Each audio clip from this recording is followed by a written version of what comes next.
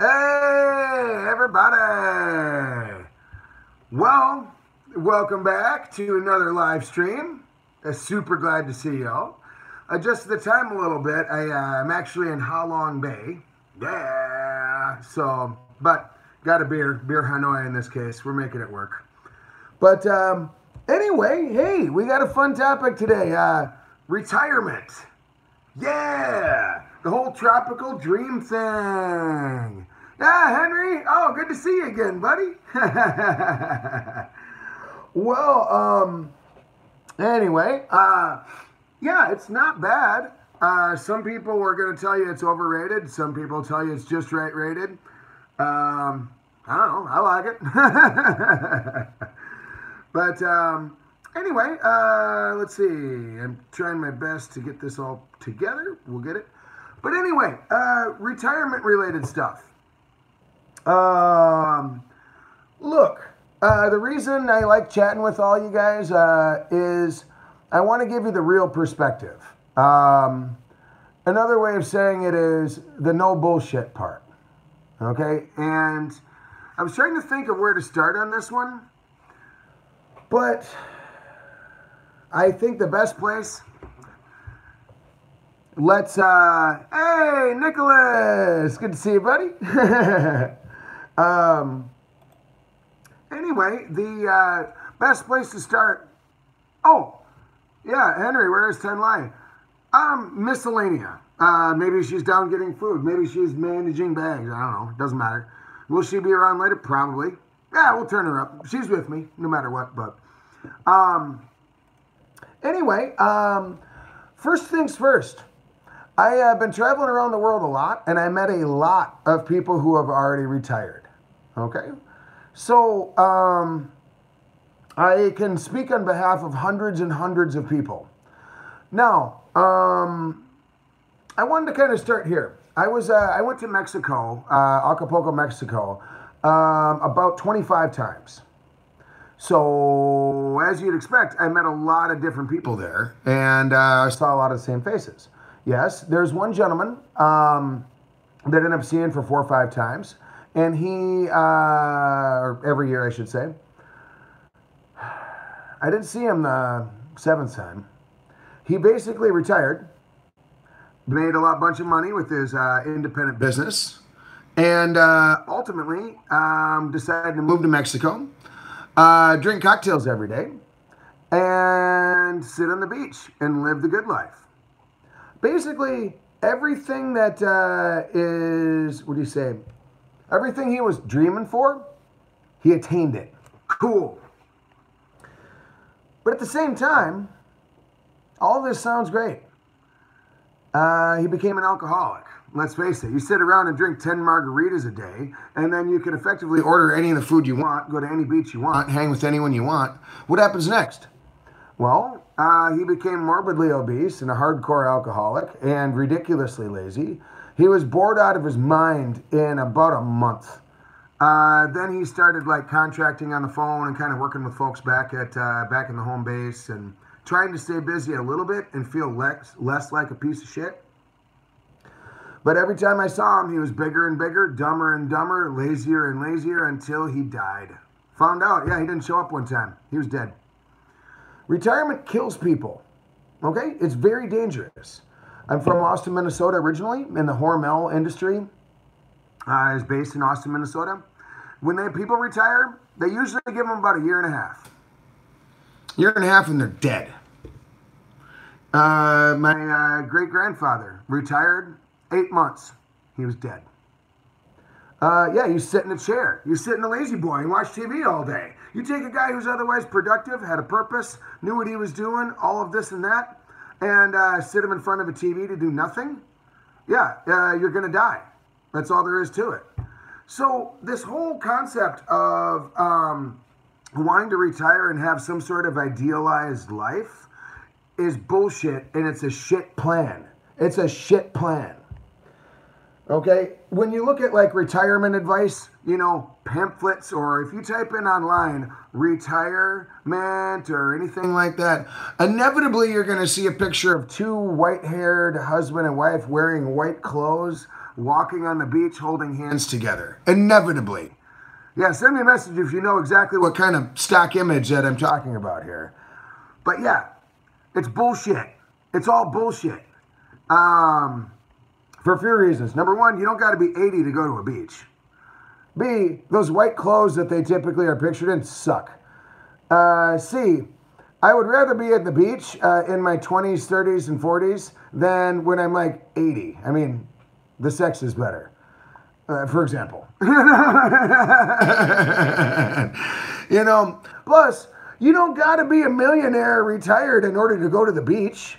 Shit, you know, you can go there now. You know, so again, about a lot of this stuff, I think a lot of it is just bullshit. Another example that's worth bringing up here to keep everything all in proper context. My next door neighbor when I was growing up, Rod, wanted to have an RV and travel around America, you know, in his golden years.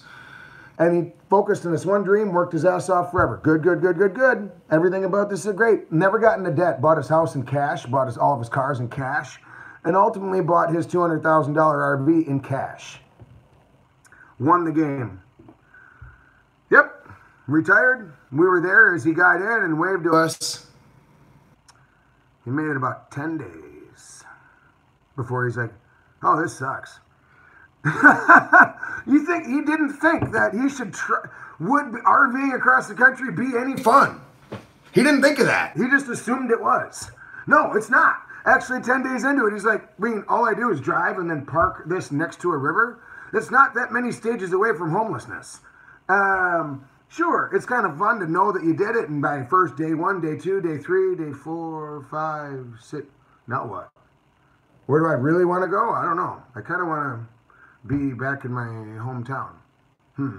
Yeah, after 10 days, he came back home, except he didn't sell, yeah, go figure, huh? Anyway, mistake number one, he didn't test out his retirement dream whatsoever. Never even rented an RV for a week. Come on, man. If you're devoting your entire life to one plan, shouldn't you at least try it out and give it a whirl? My goodness, if you want to sell everything and for that matter move to Vietnam, that's cool. But try it out first. God, come here for a month first. Come here for 6. You know, try it out and see if it works for you, okay? I get a lot of questions from folks who are like, oh, I'm just going to, you know, retire, go to a nice beach resort city, buy a condo there in Vietnam and blah, blah, blah, and call it a day. And I'm like, whoa. Even though I'm the #1 Vietnam advocate on earth, I would say, shit pun, bro. Come out here and rent a place for a while. Try it. See if you like it. Try 10 different cities. You know, try 10 different properties for that matter. And so try it first. Try it first is a major, major tip. Next, I could say, he sold his house, which is cool, in order to buy the RV, which is cool, but he had nowhere to come home to. Whoops. So he burnt bridges behind him, which I'm going to get to, prepping to leave and stuff like that. Sometimes it's a good idea, sometimes it isn't. Especially, again, haven't tested it out. Next problem. When he's living in a big 5-bedroom house, his wife has her space, he has his space. You know, they have their life, their routine, their backyard, the garage to hang out in. This is the most time this husband and wife have ever spent next to each other, ever in the history of their 60-year marriage. Turns out it's not as much fun as they thought, you know, when you're in uncomfortable quarters together. So, given that fact, yikes. An RV, for example, is less of a cool plan. I mean, it sounds good in the pamphlet. You talk with all your other friends and say, I'm about to go travel America in an RV. Sounds cool. Talk to the RV guy. Sounds cool. And he's going to convince you it's a good idea. For some it is. Not for everybody. Okay? So we got to keep all this firmly in mind. The final thing from my neighbor Rod. After that 10 days, he came back and they got a 1-room apartment together for some stability, I guess. And she got brain cancer. So they ended up having to sell the RV and use all the money. Stand by.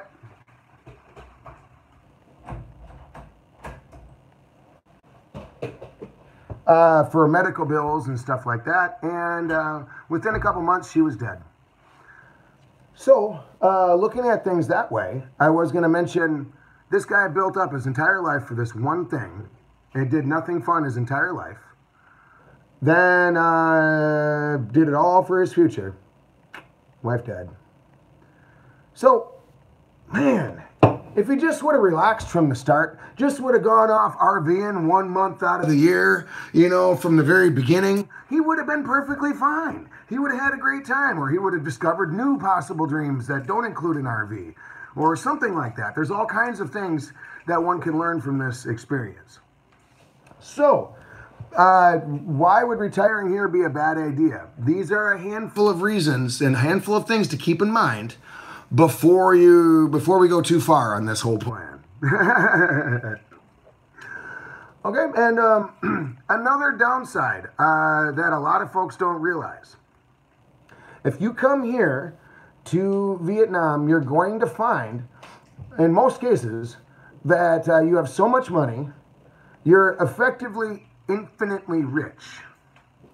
I mean, it sounds weird to say it that way, but it's kind of like if you sit and drank 1,000 beers at the bar, you're not situationally or wealth-wise poorer than really. It's not going to really affect your long-term future, so that's what I mean by effectively free.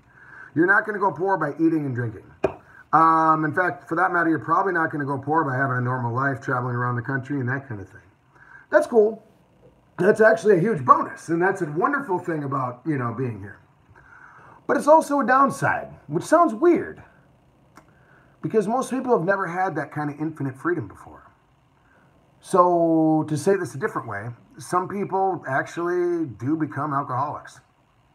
When cigarettes are 25 cents a pack, food is 25 cents a meal, beers are even less than 20. A lot of people smoke themselves, drink themselves, and eat themselves to death. Yep, starving dog at a buffet. Yep. So the low price is a good thing, but also potentially a bad thing, because these normal limits that you'd normally have are removed. Now that gets amplified by the fact that a lot of people come here and they don't work full time. So that means they got all day to sit there at a bar, which is cool and fun, and I do it, but it's possible to go too far. Oh yeah, oh yeah. And more to the point, it's possible to get bored of all this real fast, you know? It's possible to get bored of eating and drinking, or, you know, otherwise, these dreams and fantasies you have in your mind, you know, it's easy to get, you know, bored with them, and it's easy for them to burn you. Oh, I want to go live on a beach and live out my days on a hammock sipping on cocktails, or I want to go to a lake and go fishing every day. Hey, that's cool. All of these are great ideas, but how long can you do it before it sucks? Okay, don't say forever. That's not, no, probably not even a year. So a lot of folks plan on retirement as like, I crossed the finish line. Oh, I'm in Vietnam, my tropical country with infinite money now. All right, no worries ever again. Everything's going to be perfect for the rest of my days. Not true. Not true. Moving here to Vietnam it's just the next step. It's not your final step. Well, unless you die. Yeah, so thinking about it that way, one can approach moving here to it and retiring to a foreign country with more of an open mind and more of a sense of purpose, and less of a, well, this looked good on paper. I read this pamphlet, and look at these two old people wearing these white clothes looking on a beach. I want to do that. Yeah. Bear in mind, those people on the poster there, they're technically getting paid in order to do this little photo op thing, so they're not actually full advertising this idea. It's not actually retired walking on the beach, just so you know. And whatever. Okay, so that's a big one. That's a big one. Now,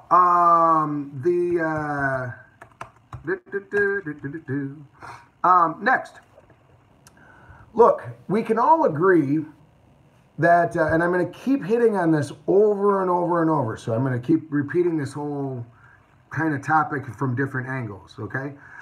Let's all agree that working 80 hours a week and forcibly because you have no other option is a shit plan. If you're living in a country that's otherwise tremendously expensive, let's just say, then it can be a real downer, a real bummer. Now, on contrast, working 0 hours a week is even worse. Sounds weird that I'm saying this. It's even worse if you're working 0 hours a week. Most humans, their mind goes crazy. Okay? So obviously, we've got to pick something in between 0 hours a week and, 80 hours a week, right? Don't say 0. Don't say 80. Ideally, what a person is able to do, is if they can have a respectable job in their home country, let's just say, and semi-retire, something along those lines. That would be really, really helpful. That'd be really, really helpful. And let's see, I'm just pulling this up. Context. Now, for example, my dad is working construction, and he's been doing it for several years, which is terrific. But he doesn't want to fully retire because he knows he's going to die if he fully retires and moves to a tropical country. Now, in contrast, he's able to be flexible with hours, and hey, I'm going to take a month off, 3 weeks off. In fact, they're visiting here now.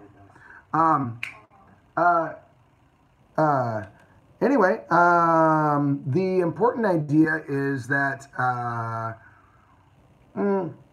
if you can find a job that's otherwise kind of in the middle ground, gives you freedom, gives you good money if you want it, gives you good freedom, gives you flexibility, things like that, that would be tremendous. That's, again, as ideal as it gets. Okay, so thinking about it from, let's say, my perspective in Vietnam, I describe myself as semi-retired. Okay? What that means is I'm never going to be 100% retired. That means I'm never going to sit around and do nothing. I know I'll probably kill myself, not suicidally, but I'm just going to drink myself into oblivion or, all these other negative things. So I'm never going to sit around and do nothing. Cool. Also, a lot of people get kind of, it makes them uncomfortable when I'm, let's say, 33 years old, and I look at them and say, nah, I'm retired. They're like, you can't be. You're not a gray hair. Oh, does that mean you're going to sit around and do absolutely nothing for the next 60 years? And that's just absolutely not true. And so they're a little bit weirded out about this whole concept and idea. But again, to be clear, as I define it in my own case, I'm not doing nothing, not working super hard. I have no contracts. I have no obligations, no hard obligations.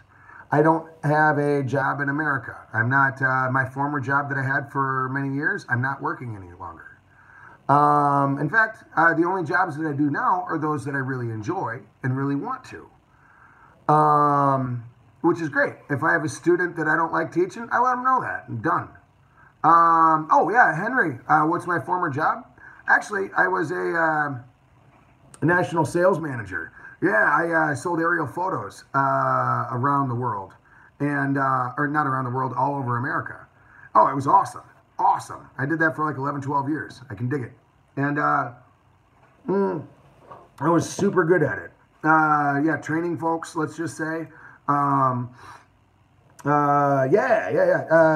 Training folks, traveling. Yeah, that 80 hours a week, loved it. Yeah, loved it. If I could, if there was a physical way of me working 120 hours a week or more, I would do it. Oh yeah, there's a lot of months I would work 29 out of 30 days because I loved it out of choice. I loved it. So yes, that was a really difficult thing for me to let go of as I was here in deciding to make the move, retiring, so to speak. Yes, I did retire from working this particular job because it geographically obligates me to be in America. Instead, pursuing basically whatever I want to, here in Vietnam. So yes, I did retire, but that doesn't mean I'm idle. Okay. So ideally one can find, if they are going to make this move to Vietnam here or otherwise, ideally you can find gainful employment in some fashion or another. And the variety is really, really, really wide on the different things that you're able to do out here. Okay? And some of it could be gainfully monetarily, or volunteer opportunities, or buying and selling motorbikes, or doing tours for folks, or finding some sort of niche that you enjoy. Okay? Now, while we're here, I want to focus on this right here.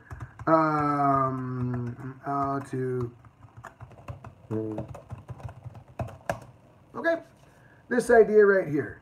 Ideas on how to stay busy and have fun here. Okay, a lot of people believe either sit on the beach and do the hammock and do nothing thing, won't work, or I'm going to get my teaching certification, then I'm going to go to a school and then sign a one-year contract with them, and then now you got a boss, obligations, hours, etc. You're back where you started.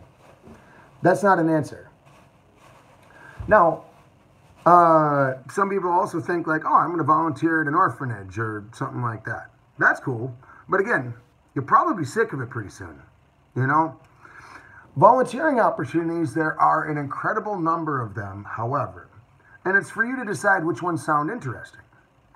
For example, there are some people that willing workers on organic farms.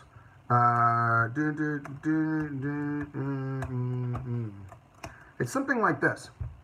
And basically, and they call it woofing, or they make it into a verb. Basically, this means that there's a bunch of farms all throughout the world, in fact, and you can go and stay there and work with them. And maybe they have grapes, or, you know, stomp on grapes with big-breasted Italian women.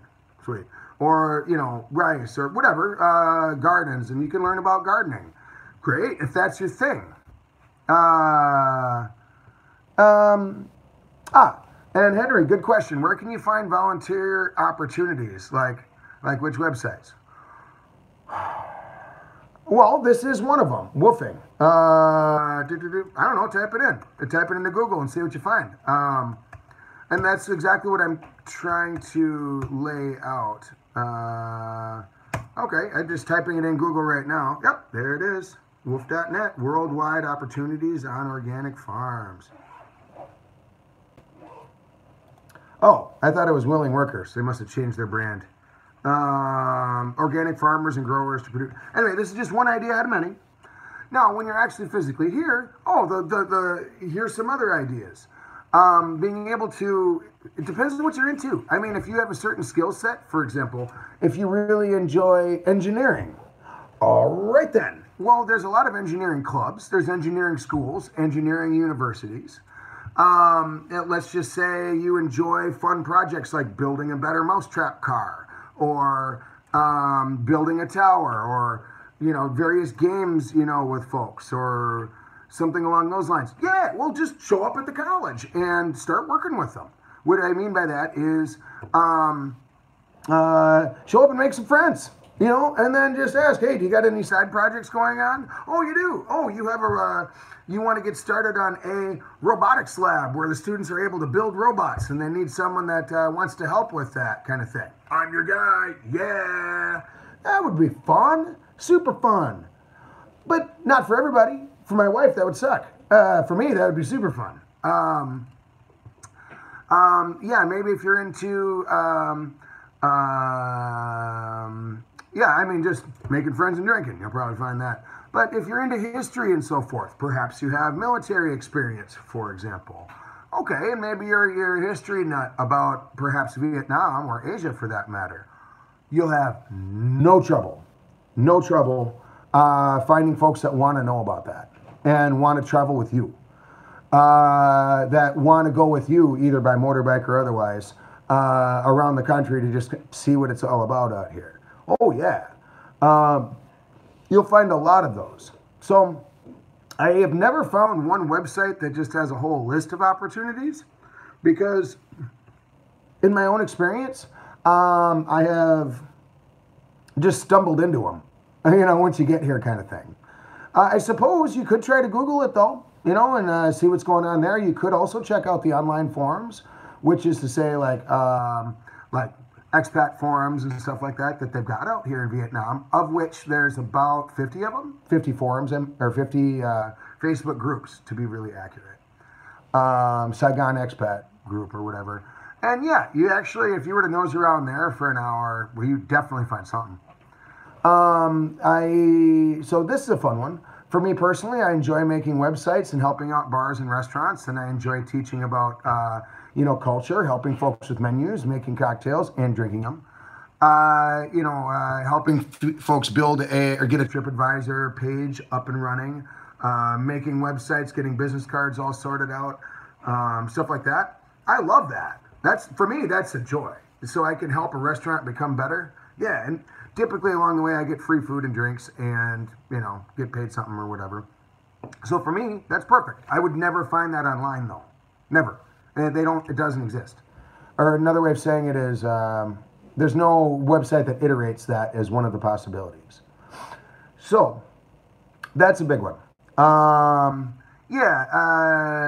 Even if you're not an English teacher of any kind, and again, we're talking purely volunteer work, even if you're not an English teacher of any kind, but just simply a speaker, you're in. You're in. Which another way of saying that is you can find an incredible number of opportunities very, very quickly and very, very easily.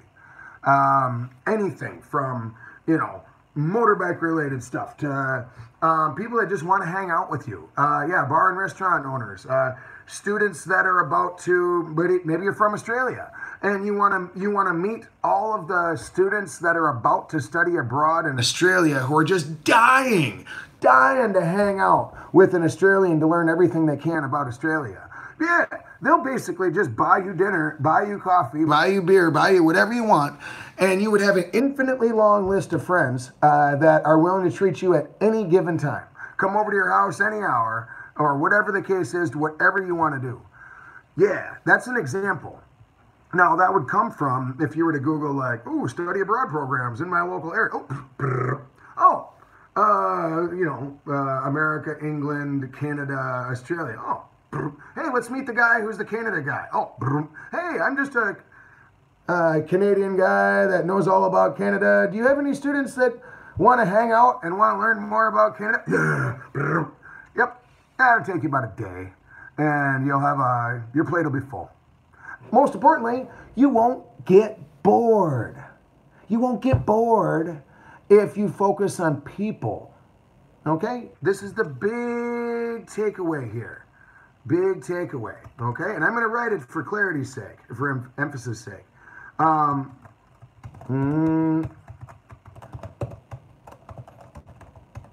Yep, you won't get bored if you focus on people. Okay, meeting people, having fun with people, going around with people, spending time with people, helping people, having dinner with people, learning from people, and things like that. You won't get bored, okay? The people that get really bored the fastest and die the fastest, die inside, die in their mind, die in their soul, or physically die, are those that forget about the people part. I'm just going to sit on a beach in a hammock, sipping on a cocktail, looking at the waves coming in. Where's the people, bro? I'm just going to go fishing in my back pond every day. The people. Where's the people? I'm going to sit at home and watch TV and Netflix all day like I've always been dreaming about finally having time to do. Where's the people? But again, if you focus on making friends and surrounding yourself with wonderful, jubilant, excited people that would love to learn about you and your life, yeah, that list is infinitely long, and you will never be bored for the rest of your life. And your schedule will fill up super fast if you have that attitude. Okay, so there's a lot of different ideas, and it's ultimately, once again, for you to decide for yourself which aspect or angle is the most interesting to you. Anyway, moving forward a little bit. Okay, goals, what to do out here. Now, let's kind of move on to the next one here. which is cost of living. Cost of living. Yeah. That's perfectly right, Henry. It's natural to want to be around others. Yes, absolutely. Um, okay, this has got to be said too, and thank you for pointing this out and getting me on this track. Okay, okay.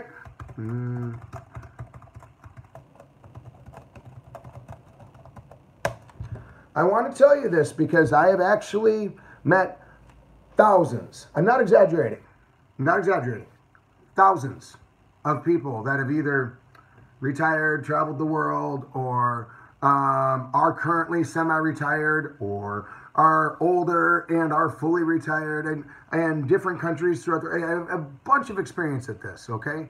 And I'm telling you right now that we got two ends of the gamut here, okay? The language, okay? You're either in the bubble or you're integrated into the society, okay? And then it's a gamut, so you could be anywhere in between. That's fine. Now, what this side of the equation actually looks and feels like is, and I'll just use Vietnam as an example, but equal application in Honduras, Mexico, India, whatever. Yep. I only speak English, learn zero Vietnamese. I only eat, let's say, American food or Western food and zero Vietnamese food. Okay, I don't bother reading any of the signs. I just expect folks to kind of cater to what I'm up to. Cool. And all of my friends are expats. After 10 years of living here, I know zero Vietnamese. Or zero Spanish for that matter. Can't even count 10. You don't really need to. I got my guys here, blah, blah, blah, blah, blah, blah, blah. Now, most people, in my experience, average people, thank you, Rob. Visas and permanent residency. Yeah, I'll make a note of that and I'll hit that next. Perfect, thank you. But I did want to say, don't fall into this trap. I've seen a lot of people, yes, in Thailand. Yep, it's about 15 dudes that all live together in one building that all go to the same bar all day long, every day. Sure, they might have been there 15, 20 years, but they're ultimately trapped into this tiny little lily pad, and they can't go outside of it. They don't go to Vietnamese bars, Vietnamese places, have zero Vietnamese friends, that kind of thing. Yep. Peace out there, Henry. I know it's getting late for you, buddy. Cheers, huh? But anyway, don't fall into this trap. The other end of the gamut, of course, is to learn as much as you can about the language, meet as many local people as you can. Even if you speak to them in English, so in the beginning, so be it. Just meet as many of the local people as you can and kind of be able to go from there. Then your life is going to become awesome, okay? If you get stuck in the bubble, stuck in the lily pad, this timeline of how enjoyable this is for how long becomes much shorter. And your ultimate enjoyment that you have of the whole place and experience becomes much smaller because you're limited to less than 1% of folks that are out here. And you're effectively deaf, mute, and illiterate. I want to be very clear. You're deaf, mute, and illiterate, and you have the ability of a child. In other words, you need someone to babysit you, take care of you, translate on your behalf, and otherwise hold your hand throughout the entire experience. That sucks.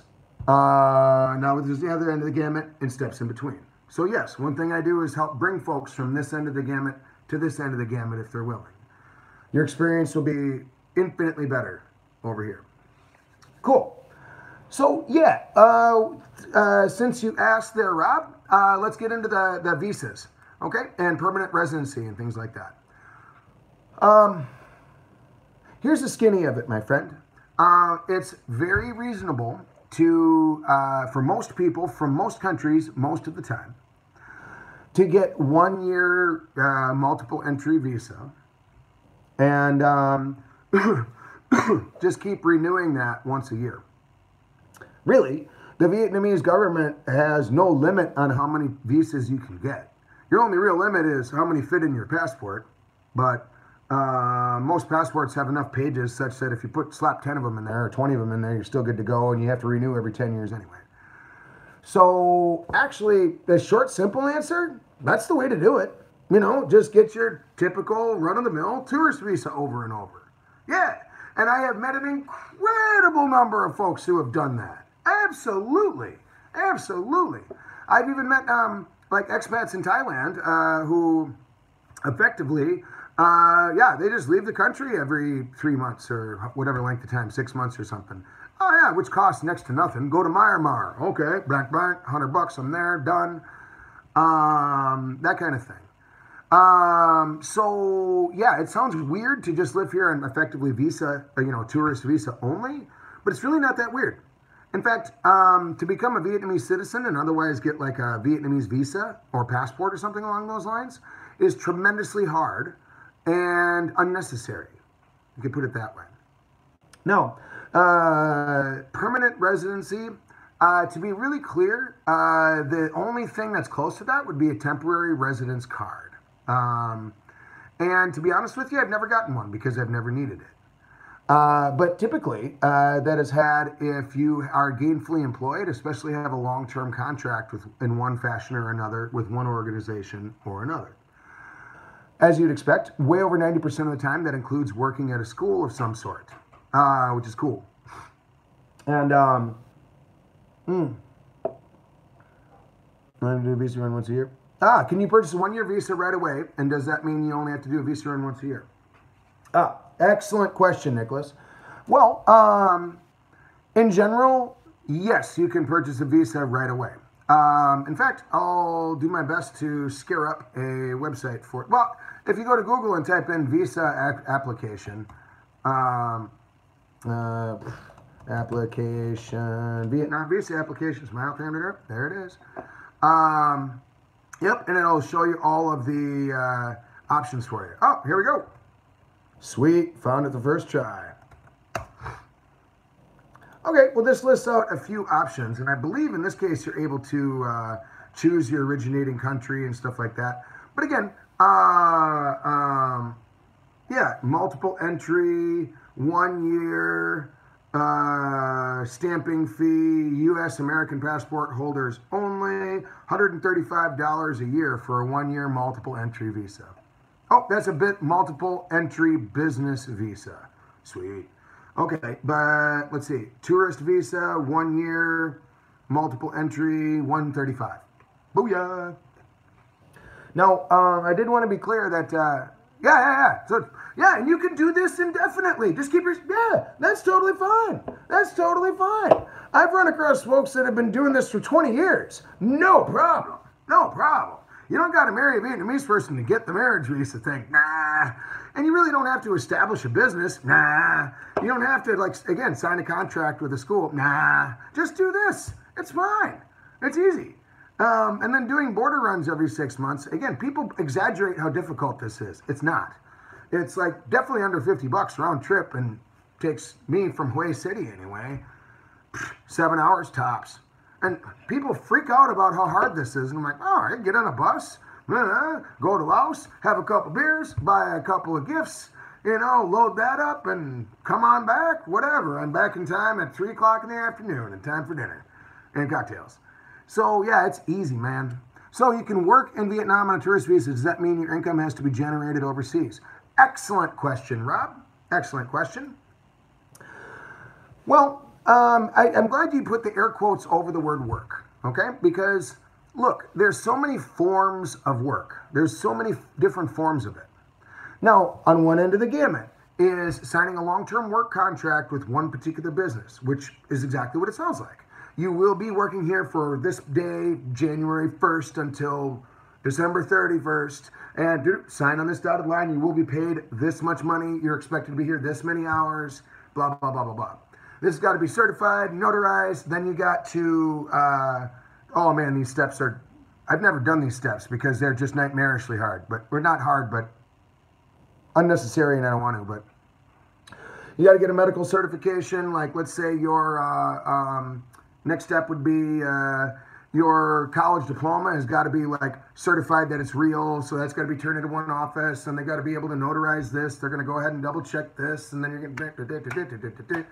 And then you're going to ultimately get this business visa. It allows you to work for 1 to 5 years or more, which is not free. So most of these companies will help you pay for it. But what that means is they subtract it from your wage and stuff like that. And then if you quit the contract early, then they're not only going to not pay you any of your back pay, but then expect you to pay them back for this whole work visa, blah, blah, blah, blah, blah, kind of stuff. Plus, when you have one work visa with one company, with one contract, you're not allowed to, like, as far as I know anyway, you're not allowed to work for like 3 or 4 different schools with 3 or 4 different contracts all on one work visa. In other words, you're pigeonholed into one company, one place for 1 year. That sucks, okay? So that's this end of the gamut. I don't do that whatsoever. Now, the other end of the gamut is to work independently, which is to say, because it's a cash-based society out here, I could actually work indefinitely. If there was 10 of me, we could all 10 be here, and I could just work for cash and do side gigs indefinitely. Easily. In which case, I'm not bound to any one school whatsoever. And because it's a cash gig, I don't need a work visa. And no, I don't have to pay any taxes of any kind. Sweet. And these can range from buying and selling motorbikes. You get a bunch of desperate sellers that want to get rid of it for $100. Great. You get a few desperate buyers that will gladly pass you $300-400, for a bike, especially if you take credit card. So I do that all the time. Folks that want to, there's a programming outfit that does outsourced programming work. In other words, American companies that want websites and otherwise software made, they'll outsource it to Vietnam. Terrific. Well, this group of Vietnamese folks want an English speaker there to consult with them a couple times a week, just to help them correspond with email a little slicker, learn some slang in English. I'm a programming guy, so kind of help out with the programming details and stuff like that. All cash. Here you go. Here's a few $100 a month just for that to swing in once a week. Okay, that doesn't require a work visa at all. So I would much rather do this end of the gamut of the small side gigs and things like that. So the problem that people run into is if they try to do I work at this one school every single day in like a contract-like sort of situation, but I don't actually have a contract nor a work visa, then they get busted. Sure, because they're trying to live their life this way without the right paperwork and without jumping through the right hoops. So rightfully so, they get busted trying to do that. Then they're going to fill forms and fill ideas with, it is impossible to work whatsoever in this country unless you have a work visa. Again, if you're doing this style of work. So, but if you do this style of work, independent gigs and go independently and things like that, you're fine. You're singing. Okay, so anyway, does it mean I can work in Vietnam on a tourist visa if you're doing this style? Yes, it does. Yep, absolutely. And now, can you generate income from overseas? Yep, I do that with, here we go. Antaray.com, I do teaching online, for example. Now, Antaray.com it's all Vietnamese students that want to learn English, but it's based in Singapore. Sweet. So what that actually means is they pay via PayPal. Sweet. And that also means that they don't issue W-2s to the United States. Cool. So technically, I don't actually have to report it. Whatever. But similarly, Vietnam has no knowledge of this money that's being generated overseas. I could probably pull off the same thing by working with an American company, Mexican company, Indian company, etc. And yeah, that's quite ideal, actually. And there's a huge number of people that are doing this. So digital nomads in particular. Yep, you probably heard the term. Oh, yeah. So, yeah, given that, I do a mix of it all. I've got a bunch of income generated from overseas. I do a lot of cash gigs.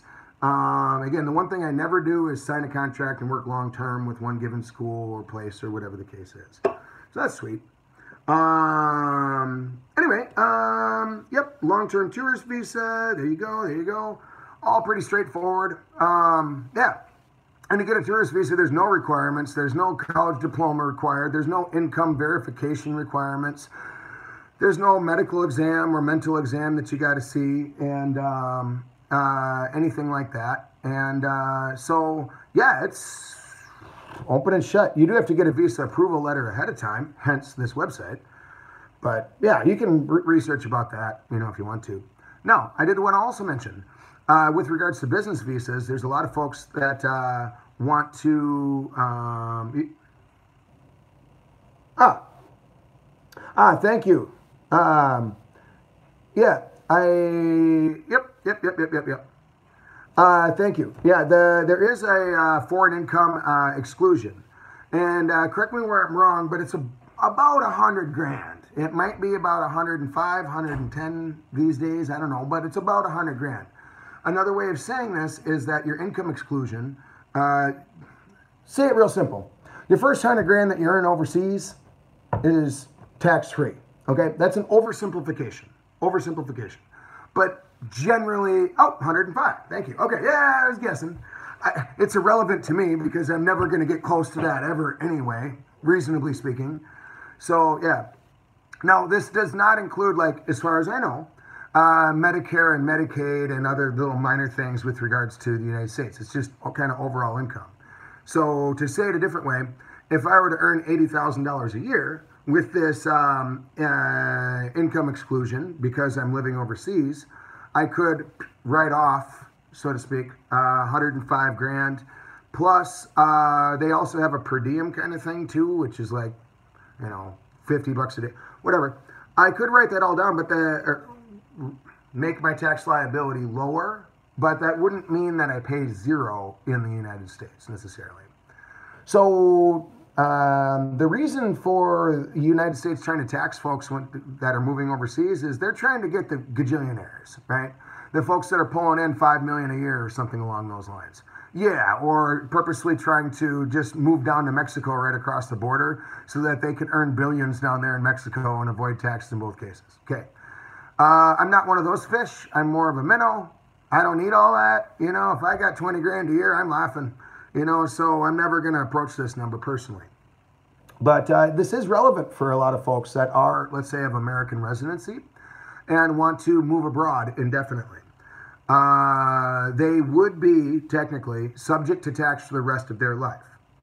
And no, you're not able to, forego your American citizenship or dissolve, abandon, that kind of thing. No, on the note of taxes, correct me where I'm wrong, if any of y'all know, but as far as I know, technically, you could leave America and earn millions of dollars and otherwise owe millions of dollars to the United States and remain outside of the United States indefinitely, and they would not send the IRS tax police out to get you. Okay, so if you owe $5 million in taxes, as far as I know, they're not going to arrest you in Thailand or Singapore or something like that. They're not going to send Dog the Bounty Hunter on you. However, once your foot touches American soil, yeah, they'll probably arrest you immediately at the airport for tax evasion.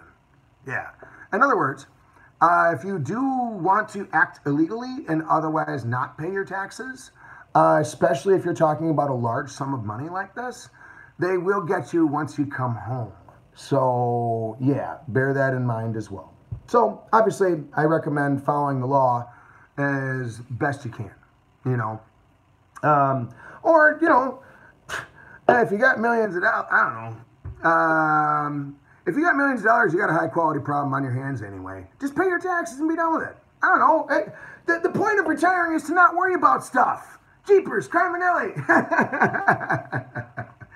Okay, so, taxes and visas. Anyway, I was going to go there, so thank you. And by the way, ability to stay overseas, certain countries without paying taxes, extradition, you need to renounce citizenship.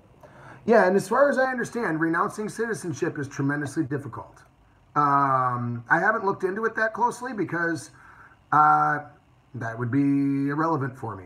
I've been blessed. Okay, Nicholas, I've been blessed to retire in 2001. Terrific. I've been entertaining the idea of being an expat and really admire your philosophy and approach to expat life. Should write an ebook. Keep up the good work. Thank you, Nicholas. Perhaps that will be compiled here. I'm enjoying the video aspect for the time being, but that might be in the future. I'd be delighted to kind of FAQ it out for folks. Heck, even a 20-page ebook might be useful for folks. Like, here's the main points that most people ask most of the time. Yep. And thank you, too, for your support there, John. So, anyway, terrific. And by the way, You all be aware that on this page right here, what I mean by that is, oh, here we go. On this on this Reddit post that I've got going on, I have a list of potential other topics. So you guys are welcome to ask anything, anytime, in any order, and I would be glad to do my best. But I am going to try to cover all of them best I can here. Okay, cool. Yep, there we go. So you can check that out if you'd like. Now, okay, taxes and pensions, booyah. So I did want to mention as well, and John, I believe you have an insight on this. There is, what is that, no ATM fee credit card. I believe you had one of those. I just don't remember the link or the name of it off the bat. It's probably got the word platinum in there somewhere. I don't know. But regardless, there are ways of just keeping all of your money in the United States. And then either A, sending it over in chunks, like a couple thousand at a time via a wire in some cases. In my case, I use Wells Fargo Bank. And I'm able to send up to $3,000 at a time for a fee of about $8. So that's cool. I don't do that every day or every month. But debit card is the favorite right now. The Schwab. That's it. Thank you, John. Thank you. Yeah. Okay, great. Yeah, there are quite a few. And John, I recall you had a site that was like fatwallet.com or something like that gives all kinds of terrific insight on, traveling abroad and ideal credit cards and financial choices that you can make. Is that right? If you'd be kind enough, John, to please send a link to that would be quite helpful. But yeah, the bottom line is, with this particular debit card, you can withdraw money from anywhere and they give it to you at the spot rate. What I meant by that is the spot exchange rate, as far as I know, with no exchange fees. And on top of that, if you do accrue ATM fees on Vietnam side, for example, which typically is about $3, just so you know, the Schwab's people will actually reimburse that fee. I'm sure there's, catches, details in the contract that thick about it, but that's the skinny of it. You're effectively able to withdraw your money from any ATM in the world and for no fee. Cool. Kind of pull it out as you need it, sort of stuff. That's about as ideal as it gets. So what that means is a lot of y'all are able to either A, get income earned and then sent to your American or home, and I'm just going to keep going with American just for fun, but I realize you're not all American, but your home country, and then, ultimately withdraw it from there. Slick. If you get pensions or you get Social Security or any other form of electronic money, yep, that's how you can do it pretty slick. And Charles Schwab there, of course, you can be able to do a lot of this stuff online and all that too, including the application process and so forth. Yes, most credit card companies are able to mail you a credit card anywhere you're at on Earth. In my own case, to my shock and amazement, I wanted a new Wells Fargo debit card. And I picked up the phone and called the Wells Fargo people, and sure enough, they next dayed it. It took 3 days, but right to my house in Vietnam. I was just astonished, but and for free too. I was like, okay, sweet, because I was explaining to him to mail it to America is going to be tricky. Yeah. How do you pay rent and other bills? Cash? Do you have a bank account over there? Good question. You typically need to maintain a U.S. residence somewhere. Most people use a certain family member. Okay, cool. I'll start with your question there, Rob. How do you pay rent? Yep, it's a cash-based society here in Vietnam. Now, there are rental folks that are able to do bank transfers in general, or perhaps, there we go. Yep, I was going to get to that. John. And actually, John, could you, mailing address. I'll get to that. Most places, again, it's all paid in cash. There are some places that are able to take, credit card, debit card, or some other bank transfer situation. I'm quite certain. Because there's a lot of places, let's say in Da Nang, that specifically cater towards expats that want to move to Da Nang and perhaps rent a condo or something like that, which is a terrific plan. It's a terrific plan. I wouldn't live there personally. It's not my cup of tea, but yeah, basically it'll be something to give you an idea. It'll be like, let's say, $500 a month, all included. I mean, electricity's done, internet's done, water's done, and you're basically living in a rather comfortable apartment slash condo. And typically speaking, with a handful of other expats, the folks there speak English, they take credit card, they're really helpful. I've seen a tremendous number of great videos written by done by very good people that describe that way of life. So yeah, in that instance, I would expect they take some sort of other, credit card payment. Now, I don't live that way personally. I'm more of a live in a Vietnamese neighborhood, a Vietnamese kind of way. So if you're on that end of the gamut, then yes, it's all cash, straight up. And typically it's 6 months at a time, or optionally 12 months at a time. So as a result, my, let's say I'll do it in dong, 5 million dong for my apartment rent. So yes, 6 months times 5, 30 million. Yep, 30 million dong in cash, which is a stack of like 500s, Yep. Go with the landlord, they pour some tea, we shake hands, we talk. Obviously there's contracts involved, makes sense. Obviously they want a copy of our passport, makes sense. And then pay the money, great, done. Then we register with the local police that, hey, this is where I live now, this is my long-term visa, blah, blah, blah, blah, blah. It's pretty straightforward in general, if you speak Vietnamese. If you don't, it can be really tricky, I think. But doable. So anyway, cash is typically king. Now, when it comes to internet is, let's say, 400,000-ish a month, because I want 45 megabit super fast internet, bang. The best package they got. But yeah, same concept. I just paid 12 months up front. So do the math, whatever number that came out to be. Yeah, when the internet guys showed up, they sent their little rep over with the clipboard. Oh, which one do you want? The bottom one, the big one. Okay, yeah. Okay, well, it's going to cost this much. Okay, sir, I guess you're all set.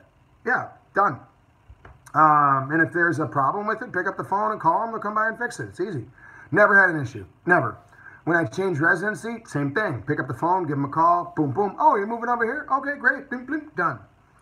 Other bills, including like power bills and water bills, well, that's variable a little bit. But you are able to pay a bunch of cash up front to them. For example, you could show up and give them $5 million, and $5 million, that is, which that ought to cover you for a year.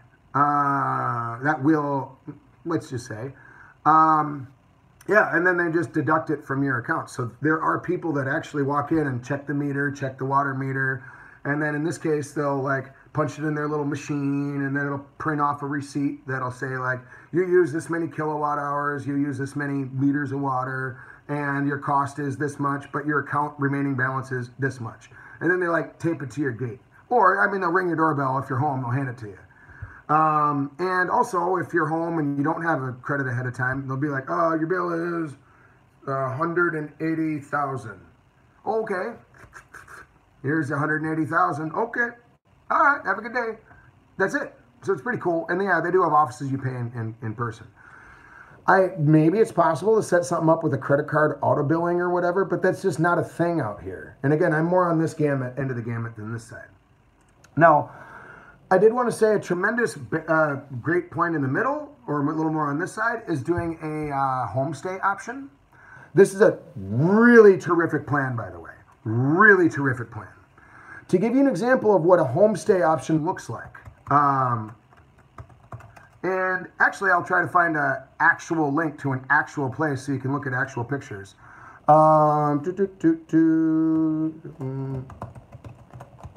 This will just take me a moment. I'll do my best to kind of multitask here. Oh, look at that. Look at that. Oh, shoot. They are all over. Great. But here's the skinny of it. Yep. Yep. Yep. The F-75 place as an example. So you go in, and yes, it is a homestay, so that means they have a little mix. So they have, like, let's say 4 or so really big rooms, which are going to match similar to a hotel room, more or less.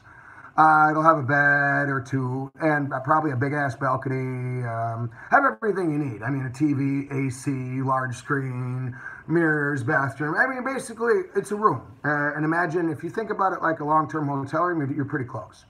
Desk, etc. But along with that, it's going to already have a kitchen fully stocked, fully furnished, fully ready to rock.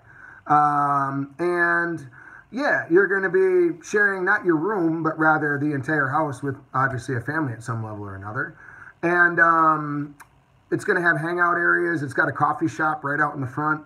It's got even a full bar if you want to sit there and drink Jameson all night, whatever. They got it all. In other words, it's turnkey. You show up with nothing except for some cash and your passport, and you're in today. And you could stay there for 2 weeks, a month, 2 months, 6 months, 2 years, doesn't matter. And you can pay monthly or annually, however you want, no problem. In that case, it's about $6 million a month. So what are you talking? Roughly 250 bucks, you know? Excellent question, Rob. Yep, absolutely you can. That's what I do in Hawaii City, actually. I'm a fixer, as you put it. Yes. Can you hire a fixer to help you navigate and get settled? Yes. And in fact, I highly, highly, highly recommend that. Highly. Because when I'm, for example, I've helped out, I don't want to say hundreds, but certainly more than 20 people get settled exactly like you said, because I can save them a boatload of money. A boatload. And in between cost of living, where to buy food and drinks, stuff like that. So yes, I handle that personally because I understand the needs of a expat, English speaker, or person from this background and culture. Oh, hey, Nicholas, yeah, please do, buddy. If you want to come out to Hawaii City, yeah, I will save you money. If you give me $500 worth of fixer money, I'll save you $5,000 over the course of a year. Guaranteed, man, guaranteed. So that's why I enjoy doing it. Really, really fast examples. Like, I mean, the basics of like getting the visa arranged and getting a house arranged are your obvious main ones, right? Figuring out where the hospital is, let's just say. I mean, it's worth knowing. Getting a phone card all sorted out. Better have that. Oh, and you better have the phone number for the beer delivery guy or the water delivery guy, or if you got a stove, what about the getting the... And we're back. All right. Hey, yeah, Nicholas. Hey, this is yeah. I'm telling you. Here's just a quick example. I got buddies of mine that actually live in a Vietnamese neighborhood, which is terrific. But they live in the bubble. That means speak zero Vietnamese and didn't integrate whatsoever. They don't talk to any neighbors, no zero Vietnamese friends, ... But they hired me to swing out there for like $50, for the day. And I'm like, guys, I am going to save you hundreds. Yeah, I mean, little things like they didn't have a doorbell. That sucks. They didn't even know where to buy one. I do. They had a bunch of garbage sitting out, because it's a rental, a bunch of garbage on their rooftop and a garbage sitting out in front of their place and motorcycle parts. Fixed. 2 phone calls. I had guys come over, cleaned up the whole works for free. Yeah, they would drive 5 or 10 kilometers across town to go to Big C in order to try to buy beer in little plastic bags and then bring that home on their motorcycle along with jugs of water and backpacks. And I'm like, guys, you so like top place. So yeah, I went over there and just talked to her, and she's a super nice woman, as you'd expect, and got her phone number, and then Bia, Nook, Chai, Bet. And so I'm like, bro, now, and then I entered in her phone number, the address where he lives and his stuff like that. So now he just picks up the phone and sends a text. Oh, I sent Bia text. Resend. Bling, bling. 10 minutes later, ding dong. All right, perfect. That's way easier than driving way the hell across town. And for that matter, he's paying double by going to the Big C. So by doing that alone, especially when you're talking 3 cases a week, oh yeah, I paid for myself 10 times over with that one visit. So yes, that's a very real thing, and a very good example. again, often in a homestay environment, they're going to be able to help you in that same regard, which is great. Um, so I know personally about 6 homestays just in Hue City. I haven't personally met any in any other city just because I'm not physically there. But with that said, I can tell you the ones that are good and bad depending on your needs, and for that matter, Vietnamese ability, among other things. So anyway, yep, that's a great way to go, and that's a nice balance. So in short, you could figure for 6 million in Hue City anyway. Would do the math on conversion rates or whatever. It's probably 250 American dollars ish, maybe 200 euros, something like that. Yeah, you're sorted, basically. No, great. Cost of living. Overall, it's pretty low. I do have a video about this, of course, which I trust a lot of you have seen already. Yeah, really underscores this. And I will just slap it up here super quick again, just for fun. There we go. There we go. But yes, we make it for under $800 a month for my wife and I both combined. That's not an accident. We choose to have a simpler life than most folks, and we don't need much. I don't eat at Western places, really. I don't go downtown very much because soup and beer cost 5 times as much, basically. So yeah, living a Vietnamese-like lifestyle, it's quite reasonable to pull that off. So yeah. Now, if you were to double it, and again, look at $2,000 a month, you're laughing. You're laughing. Now, is it possible to spend more than $2,000 a month? Yep, sure is. Sure is. But again, in my opinion, if I were to be very blunt, that'd be true if you're an idiot and you don't consult a guy like me first, and you just blindly show up and take I'll take the top choice off a TripAdvisor or the Airbnb, and I'm just going to go ahead and do that. Blank. Help yourself, but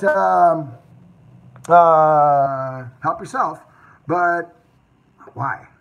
Okay, so cost of living, you can kind of have that in mind. Tough call, but what I say is there is always going to be cheap places to live in Vietnam, period. There always will be. Is it true? Is it true that if you look at one particular house in Da Nang in the heart of expat community district, that will climb from, $100,000 a year up to $100,000 to buy it to $500,000, to buy it in a course of a handful of years? Yeah, totally possible. Totally possible. If you choose to physically live there only and nowhere else. So, anyway, given that,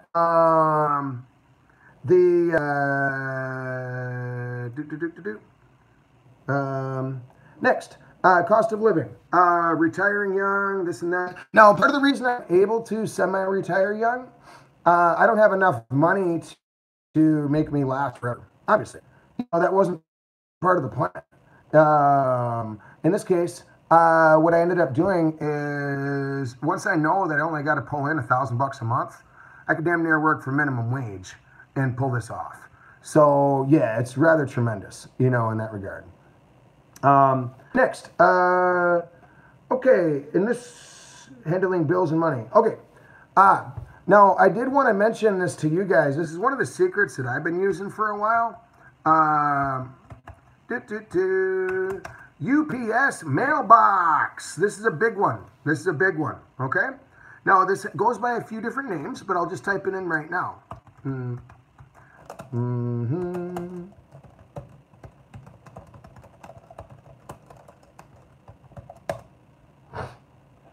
Yep, PMB. Yep, private mailbox. Now these come in a couple different shapes and sizes, but main idea. Think P.O. Box. Great. Now, P.O. Box is cool, it's cheap, it's doable. But the problem is, it's you're not able to use that on, let's just say, your driver's license. You're not able to use that in some cases. I don't want to say about tax forms, but there's a lot of things you can't use it for. UPS can't list, for example. And when people say C is, okay? So, given that, To give you an example, in my own case, I have a box rented from the UPS store, and it is $120 a year, something like that. And yep, it's a full on street address, 317 4th Street South, La Crosse, Wisconsin, 54601. Boom. So that's on my ID, it's on my password, it's on my tax forms library, it's on all of my bank statements, credit card related, everything. Well, I don't have credit cards, but you know, all financial documents, all kinds. In fact, when I was sitting at the immigration office getting my wedding visa, yeah, that's the address I gave them. They're like, all right, cool. Is it a street address? Not P.O. Box? Great. Oh, sailed right through. Yeah. Even when I was in college, I mean, just everything all goes. Now, this is a cheaper way of going about it. Again, $120 a year. So, an example of that would be, I'm here in Vietnam. Yeah, for basically $5 plus cost of shipping, they'll pile up all of my mail, put it in one big deal, and ship it via UPS, obviously, to wherever I want on Earth. Sweet.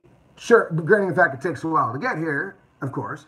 Still, once every handful of months, you know, I just pay the $20 or whatever and have just send it all to me. That's pretty sweet. So that's the way of handling all this that works out really darn well. Okay. Now, there are other mailbox companies that are actually able to take it a step further. What that means is they will open all your mail on your behalf and then actually scan everything and then send you an email with all the scans of all of your mail. Likewise, if you receive a check in the mail, they're able to deposit it on your behalf. That's pretty sweet. Now, if you're looking at going that route, and I'll think of the name of the company in just a moment, that's much more deluxe and more expensive. You're going to be looking at about $500 a year to be able to pull that off. But if you've got a somewhat complicated life and expect to have a lot of mail, you know, sent to and from you, Earth Class Mail. There it is. Got it. I'll send a link.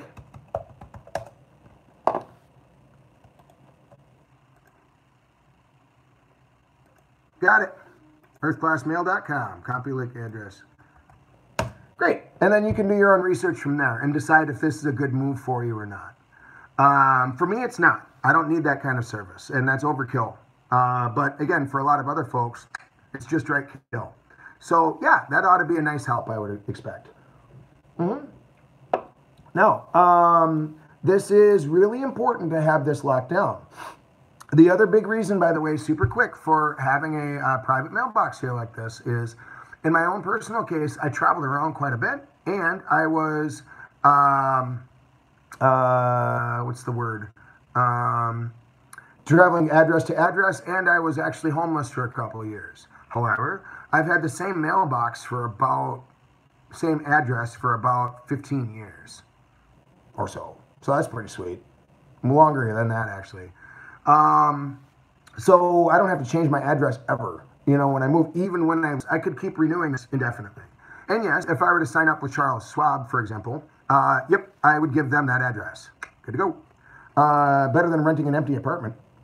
Okay, next. Okay, technology, communication, internet, and phones. All right, this is a big one, okay? And a minor note, small number, okay, John, a minor note, a small number of large U.S. financial institutions have a private mailbox blacklist that, if that is what it's used for, a residence address instead of just mailing address on forms. Sometimes you need a less visible private mailbox provider for that service. Yes, and I don't have Charles Schwab, so I can't say much about that. No. But what I can say is with Wells Fargo, in my case, never an issue. Discover Card, no issue. Citibank, no issue. The United States government, no issue. Immigration-related things, no issue. Immigrating to Vietnam, that is, no issue. Oh, and pardon me for just one moment. Anyway, yeah.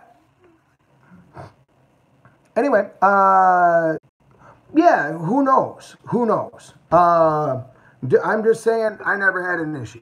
Look into the fine print. Figure it all out. You know, do what you want to do. No. And yeah, Earth Class Mail, maybe it's better, maybe it's not. I don't know.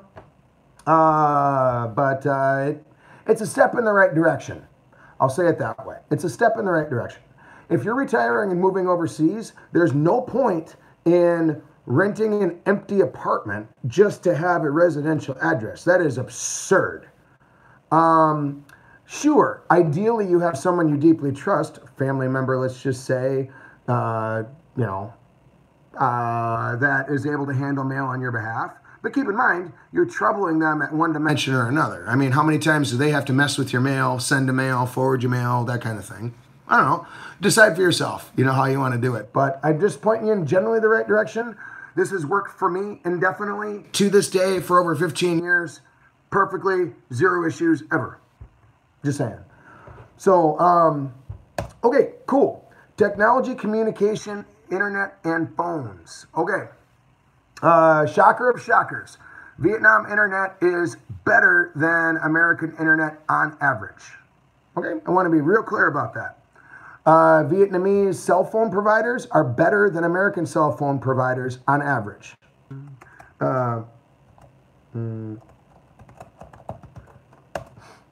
Okay, so with MobiFone, 120 gigabytes of data a month is about $5 a month.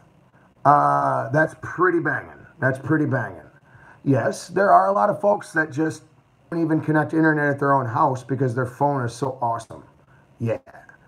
Now, to give you another idea, when doing a voice call, okay, and this could be over Facebook Messenger or over Google Hangouts or perhaps over Skype, perhaps over FaceTime, Zalo, WhatsApp, ...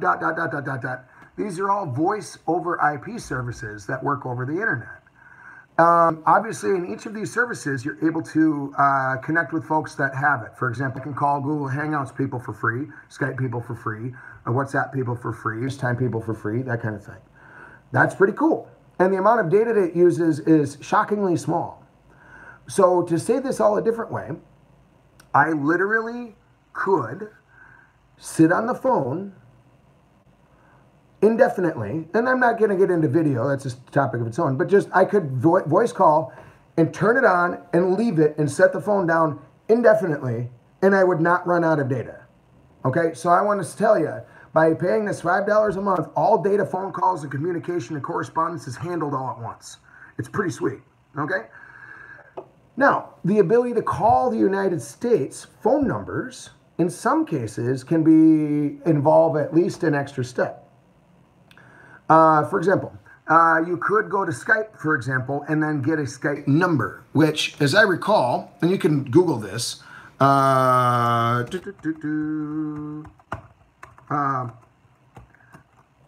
just Google it, how to get a Skype number. And they'll tell you exactly what the updated prices are and stuff like that. But I recall it being something like 60, 70 bucks, might be less, 60, 70 bucks, and you got yourself a Skype number. So in other words, you're able to pick up your phone and call America, Canada, and perhaps a few other countries for free. And when they look at the caller ID is going to say your Skype number. That's cool. And likewise, if they, from America or Canada, let's say, were to call that Skype number, your phone here in Vietnam will ring just like normal. Oh, hello. Yeah. So it's pretty sweet.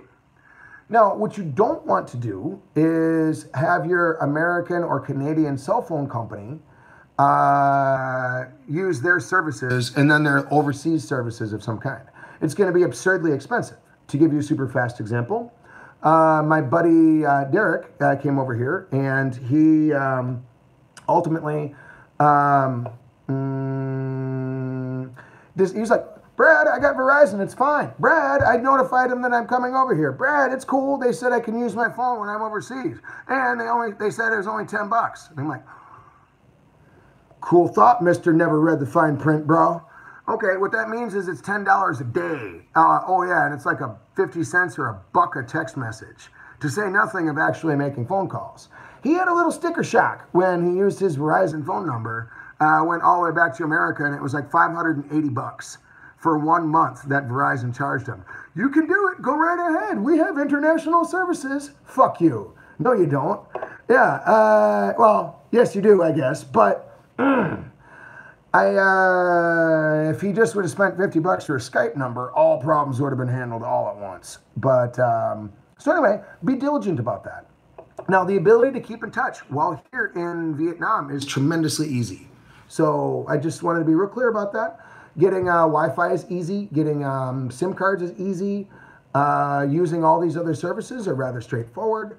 People who have iPhones are able to call anyone else with iPhones anywhere on Earth for free, FaceTime or otherwise. That's pretty sweet. And things like that. So please acknowledge that you can keep in touch with folks quite easily while overseas here. Booyah! And yes, if you have any specific questions on that, Google it.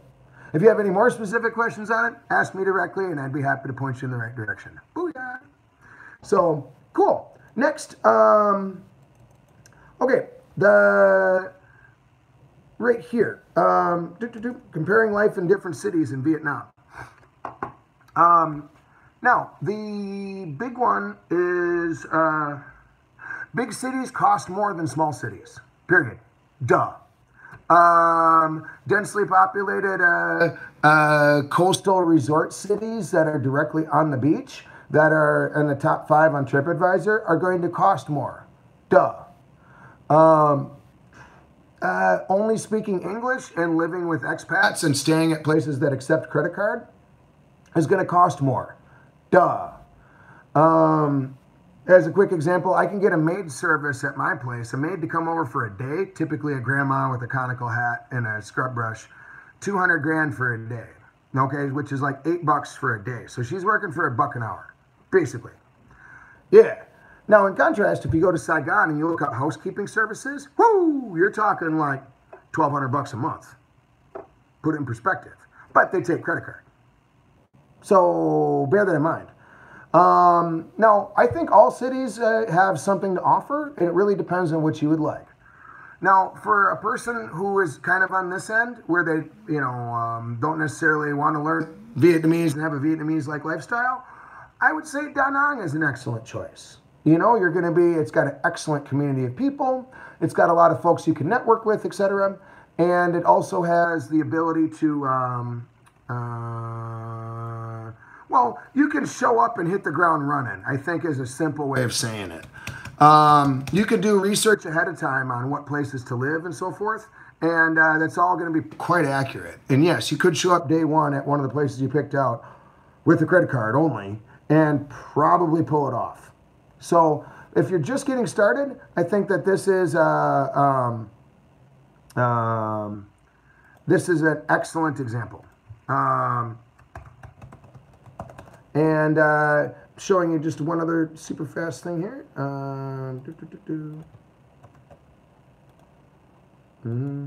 Okay. Next, I don't recommend living in large-scale major cities. For example, Hanoi and Saigon. There's typically no reason to do so. To phrase this a different way, you're not getting any practical benefit in many cases. It's just going to be big, dense, longer commutes, more expensive by a long shot, by a factor of 3, and you're not really gaining much. Some people say like, oh, they got more to do, whereas Hue is a quiet, sleepy town. Okay, I disagree. First of all, there's no possible way you're going to be able to go to 10,000 coffee shops, brah, and that's a small town. So a lot of people who even move to, let's say, Hanoi or Saigon, typically live in one district and visit another in another district, and they never leave those 2 little lily pads. So the fact that it has 27 districts is irrelevant because they don't go to 25 of them. So there's really not a big reason to live in a large city like that. Some people believe that, hey, morning, Quentin. Good to see you, buddy. Intermission, getting a beer.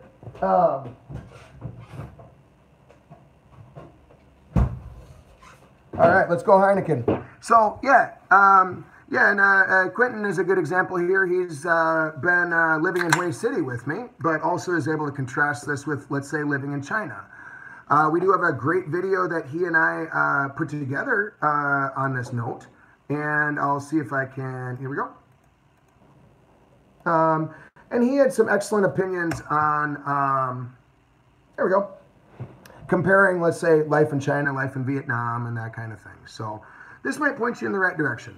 Obviously, I'm stuck on Hue. I think it's tremendous, but everyone's opinion is a little bit different. But for normal people, I'd say Da Nang is an excellent choice. But from there, do your own homework, I guess. And once again, Google it or ask me directly if I could be of any further help on that one. No, okay, this is another big one, okay? What's it like to actually leave your home, okay? This is understated. When people talk about like moving across, or retiring young and moving across the country or moving across the globe to another country, okay, this is a big thing, okay? And a lot of people, the reasons that this is difficult. Number one, your family, your friends. Oh, okay, yeah, okay, Quentin, you'd agree. Sure. Starter city, you don't have to lock into one city after all. Don't buy a house your first day. Right? Rent, check it out. Live in 4 or 5 cities. Mix the pot. Find somewhere you like. Shit.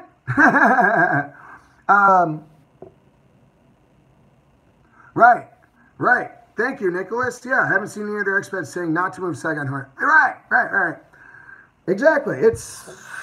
It's popular, and then the more people that go there, the more people that write about it, the more popular it gets, the more people that go there, the more people that write about it. You get stuck in this loop, and it builds itself up. Right.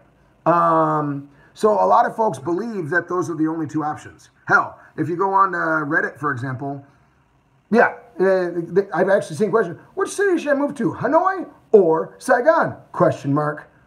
I'm like, bro, oh, man. Anyway. And I can also say from firsthand experience, I have at least a dozen friends that did live in Saigon or Hanoi, and then once they get to Hue City, they're like, oh, you mean no pollution, really, to speak of, and comparatively? You mean traffic is way milder? You mean I can cross town in 10 minutes? Perfect. This is great. Oh, you mean all of the other, or 90% of the other expats moved to Hanoi or Saigon or whatever, and only way less than 1% of expats moved here to Hue City. So that means there's teaching opportunities everywhere, volunteer opportunities everywhere, and the prices are much lower. Perfect. That's, it's not random that I'm living there, okay? I do want to be real clear about that. No, okay, again, jumping across the world. Friends and family. Let's go there. Because this is one of the biggest hang-ups or biggest roadblocks to people moving to Vietnam, or for that matter, moving to any other country overseas. Okay? Now, funny, odd, irony time. Okay? Irony time. I'm with my parents right now. More specifically, I'm in their room, and they are here in Ha Long Bay. Means more work for teachers, so they think, but that's when... Right. It's, God damn it.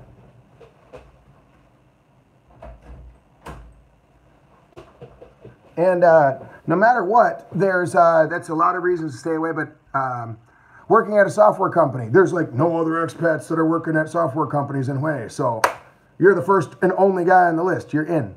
So there's a lot of neat stuff like that that makes things easy. Now, friends and family, though, what I wanted to point out is okay, when I'm back in America, how many hours per year am I actually looking my parents in the eye, having a deep, intimate conversation in one way, shape, or form? It's not infinite, and it's not 1,000, okay? Maybe I'll see them, once a month? Let's just say we live in different cities. Okay, maybe over Christmas or Thanksgiving or a birthday or swinging through for a day. Okay, great. Again, how many hours? Even at Christmas, for example. Don't say 100. Is it 15? Tops? If it's a weekend ordeal by the time we're done. And seeing a movie together doesn't count. So how many hours per year? Okay, let's just throw something out there and say 150 hours a year. For example, everyone's number is going to be different. Cool. Well, they come here to Vietnam once or twice a year. And when they're here, they have my full attention and I have their full attention. So now all of a sudden we're talking 8 or 12 hours a day, back to back, 7 days a week for 2 weeks or 3 weeks or something like that, give or take.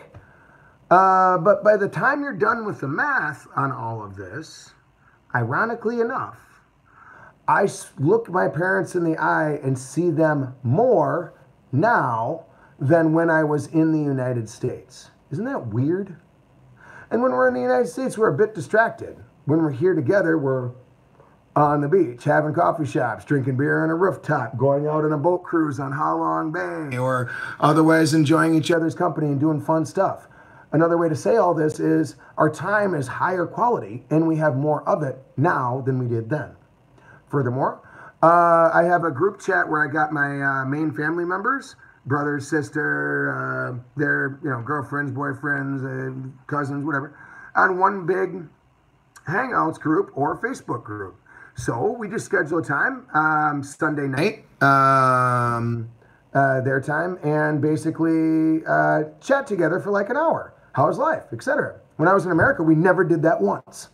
So because I'm overseas, that causes us to want to spend more time together and that kind of thing. So that's great. So if you make a point, like let's say have a weekly phone call with your family or something like that, that can be something that you start to treasure.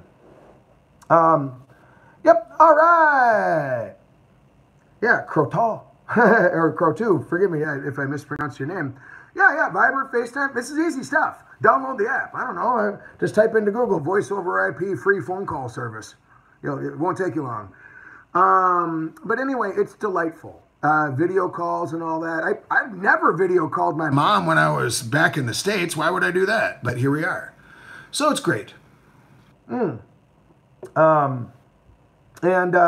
Okay, next, people. The other big thing when you're jumping from place to place, debt. Debt, okay? Debt is a shackle. If you're in debt, you owe money on a car. All right, Quentin, peace out, buddy. Enjoy your day, man. The debt if you're in debt, that's gonna hold you back, okay? And I bring this up because yes, while I was living in Hue City as an example, I recall my life at that time. It was $60 a month for rent, $60 a month for food. I don't know, maybe $60 a month I spend on like renting a bicycle, or something like that. And one way or another, I'm under like a couple $100 a month, basically, to live in Vietnam. But because I was an idiot, I'm spending $200 a month to live in Vietnam, but I'm spending $2,500 a month on miscellaneous bills. And yeah, I got a credit card bill, the gym membership I forgot to turn off, my phone bill I forgot to turn off, the rent I still have to pay on a house that I'm not living at, So yeah, I'm paying all of this like ghost money, meaning money for stuff that I'm not actually able to enjoy or use or take advantage of in any way, shape, or form. Admittedly, that was due to the first 3-month trip I made over here, so I didn't really know the ropes. And I was an idiot in a lot of ways. And I was an idiot because I racked up more debt than I should have. And I entered into more long-term housing contracts than I should have. If I were to plan it a little better, I would have checked out of my house somehow prior to leaving. Now, in order to be able to move long-term and be more agile and or have your choice of living, be a digital nomad, et cetera, et cetera, et cetera, et cetera, that residual bill number has to be as close to zero as possible. Okay, so the big one is get out of debt. I mean, if you're sitting with $200,000 in debt somehow and you want to move overseas, it's going to be tough. I mean, it just is. And obviously you don't want to like declare bankruptcy and get up. No, do the right thing. Pay your debts, do what you got to do. So that's a big one. Now, when it comes to bills and residual things like that, here's a cool thing. You're able to put more than you think on hold. A perfect example of that. My car insurance, for example.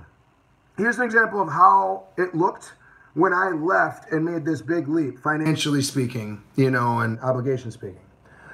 I actually printed off the last, I think I only was able to get 6 years of bank statements from, Wells Fargo in my case.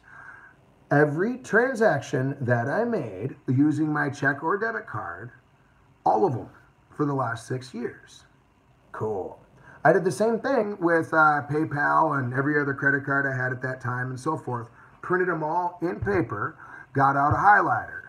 And that means, like, what are all of my residual bills? And there's quite a few, and they're all miscellaneous. Like, and I got to decide, keep it, in which case prepay for 5 years, or ditch it. How do I ditch it? Examples of this include, there's my car insurance thing. Oh, okay. Oh, with the phone number. Great. Call them up. Hey, I'm leaving on December 15th, and I want to just cancel coverage immediately. Oh, you mean I still have to pay for this last month, but then you can cancel after that? All right, perfect. Or, hey, I'm going to be leaving for 4 months. Can you just put my car insurance on hold? I'm not going to drive. And then just start it back up once I get home? Perfect. Thanks. Hey, internet people, I'm not going to use my internet whatsoever while I'm gone, and nor cable or anything. Can I just cancel service immediately? Yeah, great. Or, oh, can you just put it on hold for 3 months or 4 months or 6 months? Sure, great. Next. So your insurances, your gym memberships, call them up. So by printing this all out on paper, you get a real clear picture of where your money's going and ultimately where to stop all the leaks. So yeah, that took some time, obviously, but by the time I left, by the time my butt was on the plane with my one-way ticket here to Vietnam, my debt was zero. What I owe people is zero. The residual bills are basically zero, and that kind of thing. That's incredibly important, incredibly important. And typically doesn't take that much time to arrange. So, yes, my buddy Derek, who flew with me, and we went to Thailand together for like a month and a half. Rob Foley, so assuming they're paying out Social Security when the time comes, does living overseas cause an issue? Can you still get your money? As far as I know, yes. As far as I know, they don't base Social Security benefits on residency. But with that said, you're going to have a personal mailbox. I would assume that's what I would do anyway. And you can just have, or they auto deposit Social Security somehow. In other words, how would they even know you're out of town, really? But as far as I know, that's a non-issue.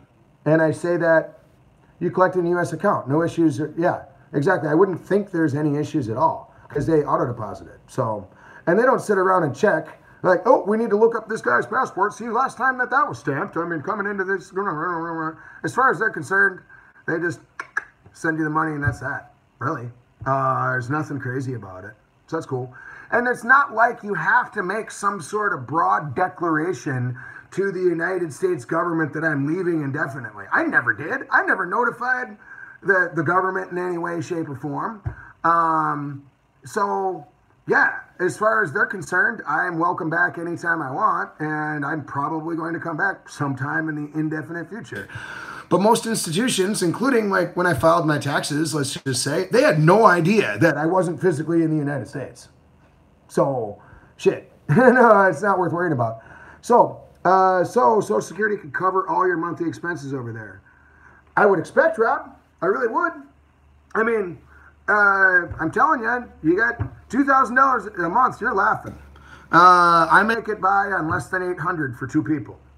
If you got $1,000, I mean, for 2 people, it can be done. But again, you'd probably need some help and insight from a guy like myself to how to save money and whatever. But it can be done, absolutely. So I would expect so. If you've got something as low as, let's say, $300 or $400 a month, it's doable. It's doable. You may want to find some side work, I would imagine, which, again, I can help you with, and stuff like that. But it can be done, I guess, is a simple way of doing it. Even as low as $200 a month, if that's all you got, it can be done. I mean, you're going to be either living with a family, eating rice and fish sauce. I mean, you're living with like a Vietnamese person, but it can be done. Is a simple answer for you. So, okay, yeah. there are a few things that are like residual kind of bills, which examples for me include my Google, like Google storage, 100 gigs. That's like $1 or $2 a month, and they don't allow you to prepay for the whole thing. So here's the strategy that I do that you all might find helpful.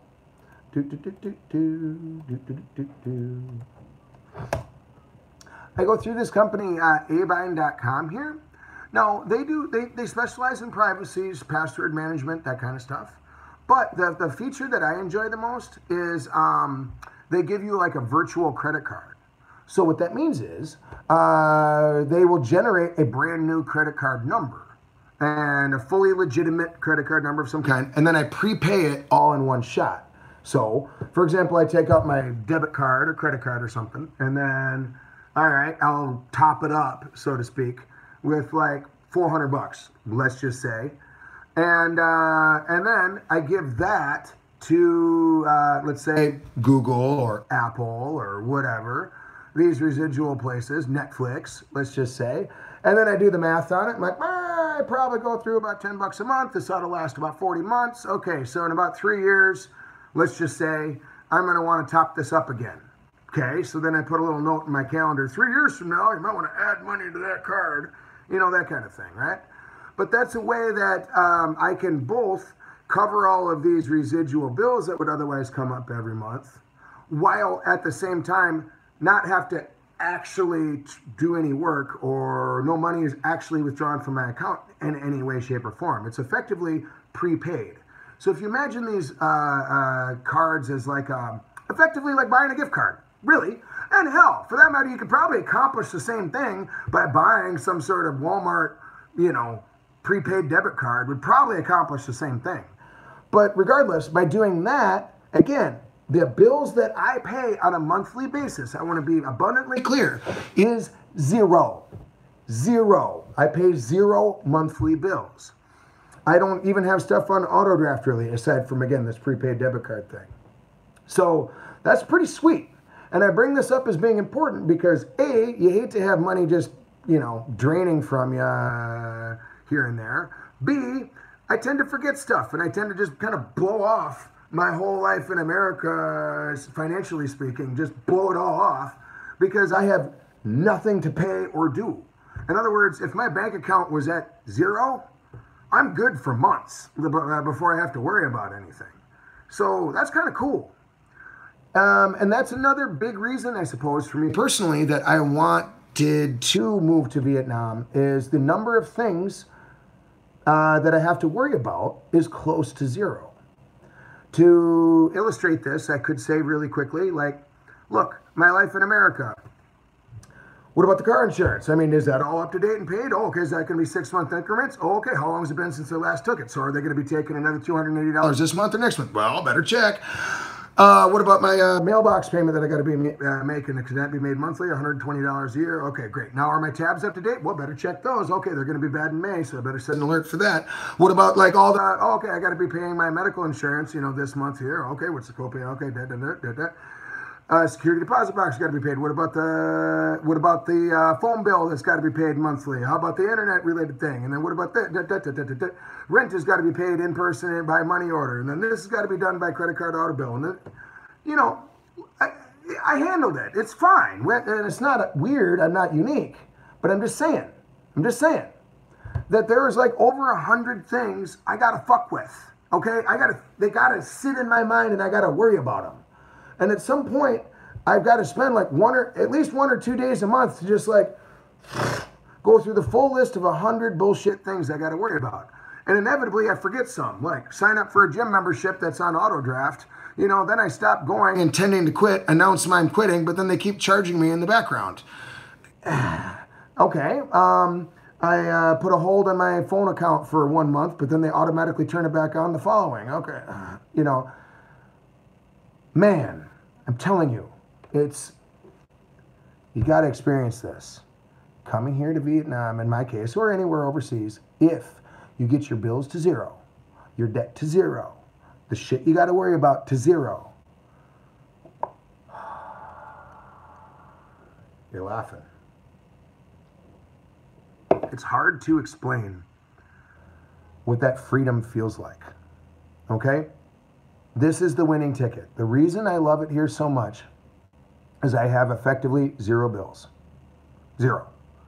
No credit cards. I don't have any credit cards. I have 0 debt. I have 0 shit to worry about. 0 things on auto bill and auto payment. I receive effectively 0 mail at my house. I effectively pay all the taxes that I owe, which is 0.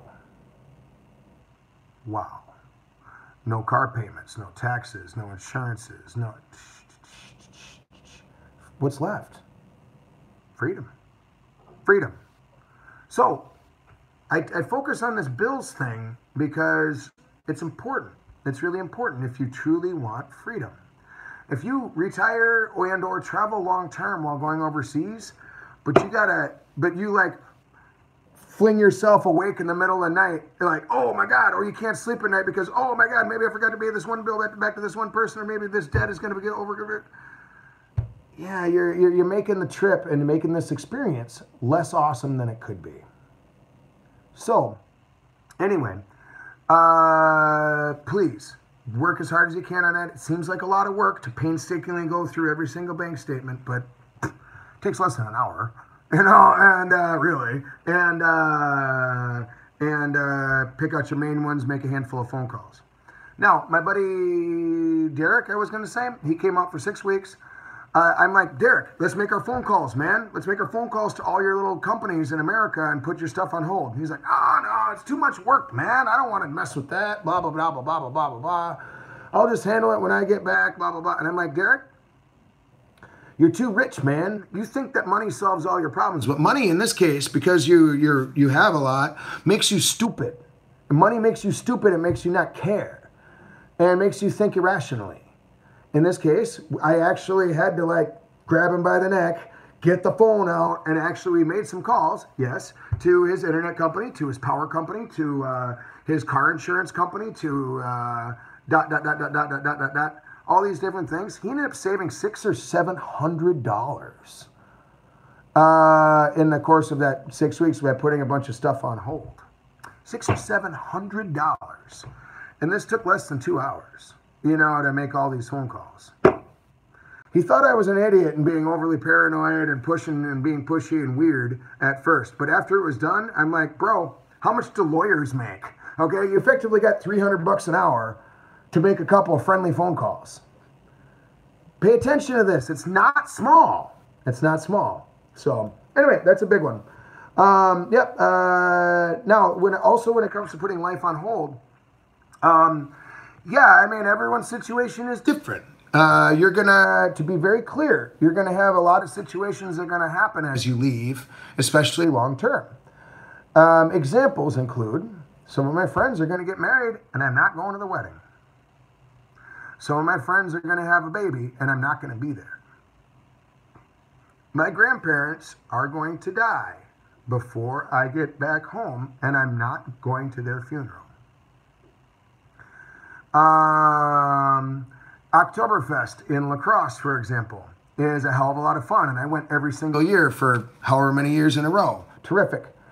I won't be there ever again, or into the indefinite future. Yeah. I mean, your annual parties that you typically always hit, you're not there. Your corner bar that you like to see your buddies at and stuff like that, won't see you again. This is a big thing, and it ought to be thought about with its appropriate heaviness, okay? You will miss this, okay? And missing it will come out in different ways. Maybe you can just be like, oh, Oktoberfest, whatever, that was a thing of the past. Okay, yeah, fine. But I tell you what, every now and then I have a moment. Like, I saw a picture of my brother in Lederhosen, and I saw everyone there having fun, and I just saw that picture, and for whatever random reason, I broke down. I'm like, not because I'm sad, not because I want to go back, not because all these weird reasons. I'm human. If I didn't give a shit, I wouldn't be human. This matters. This is real. This is very real. You don't realize how many hundreds of people you know, or how many events and how many things matter to you, and socially speaking, or people speaking and whatnot, until they're gone. Now, the main advantage of, let's just say, people in the current state of the world, once again, Viber, Facebook, FaceTime, etc., etc., etc., etc., etc. Yeah. Take advantage of the technology. Okay? So, a good example of this is when I have a family reunion back in the States. Well, I use an app called Marco Polo. Okay, and it works like this. It's kind of like Snapchat, but with infinitely long videos. So that's cool. So they're to have a family reunion. So I'll record a quick video. Hey, Grandma, this is Brad here. Yeah, I'm in Vietnam with the wife. Just wanted to say hi. Hopefully this is going good, and you enjoy Aunt Betty. And yeah, hopefully the flowers are going good. I'll look forward to pictures. Bye now. Hey, Uncle Dave, it's been a minute. Good to see you. Hey, folks. Yeah, nice of Brad to say that. Can I reply? Oh, yeah. Boop. Hey, Brad, I got your video. That was wonderful. So Marco Polo is not real time. That's cool. So people can re-listen to it as much as they want. Or my mom, for example, will show up and she'll maybe have a stack of 20 Marco Polo videos, all for me. Like, oh, this one's for Grandma, this one's for Uncle Dave, this one's for Uncle Lil, this one's for Uncle... Yeah.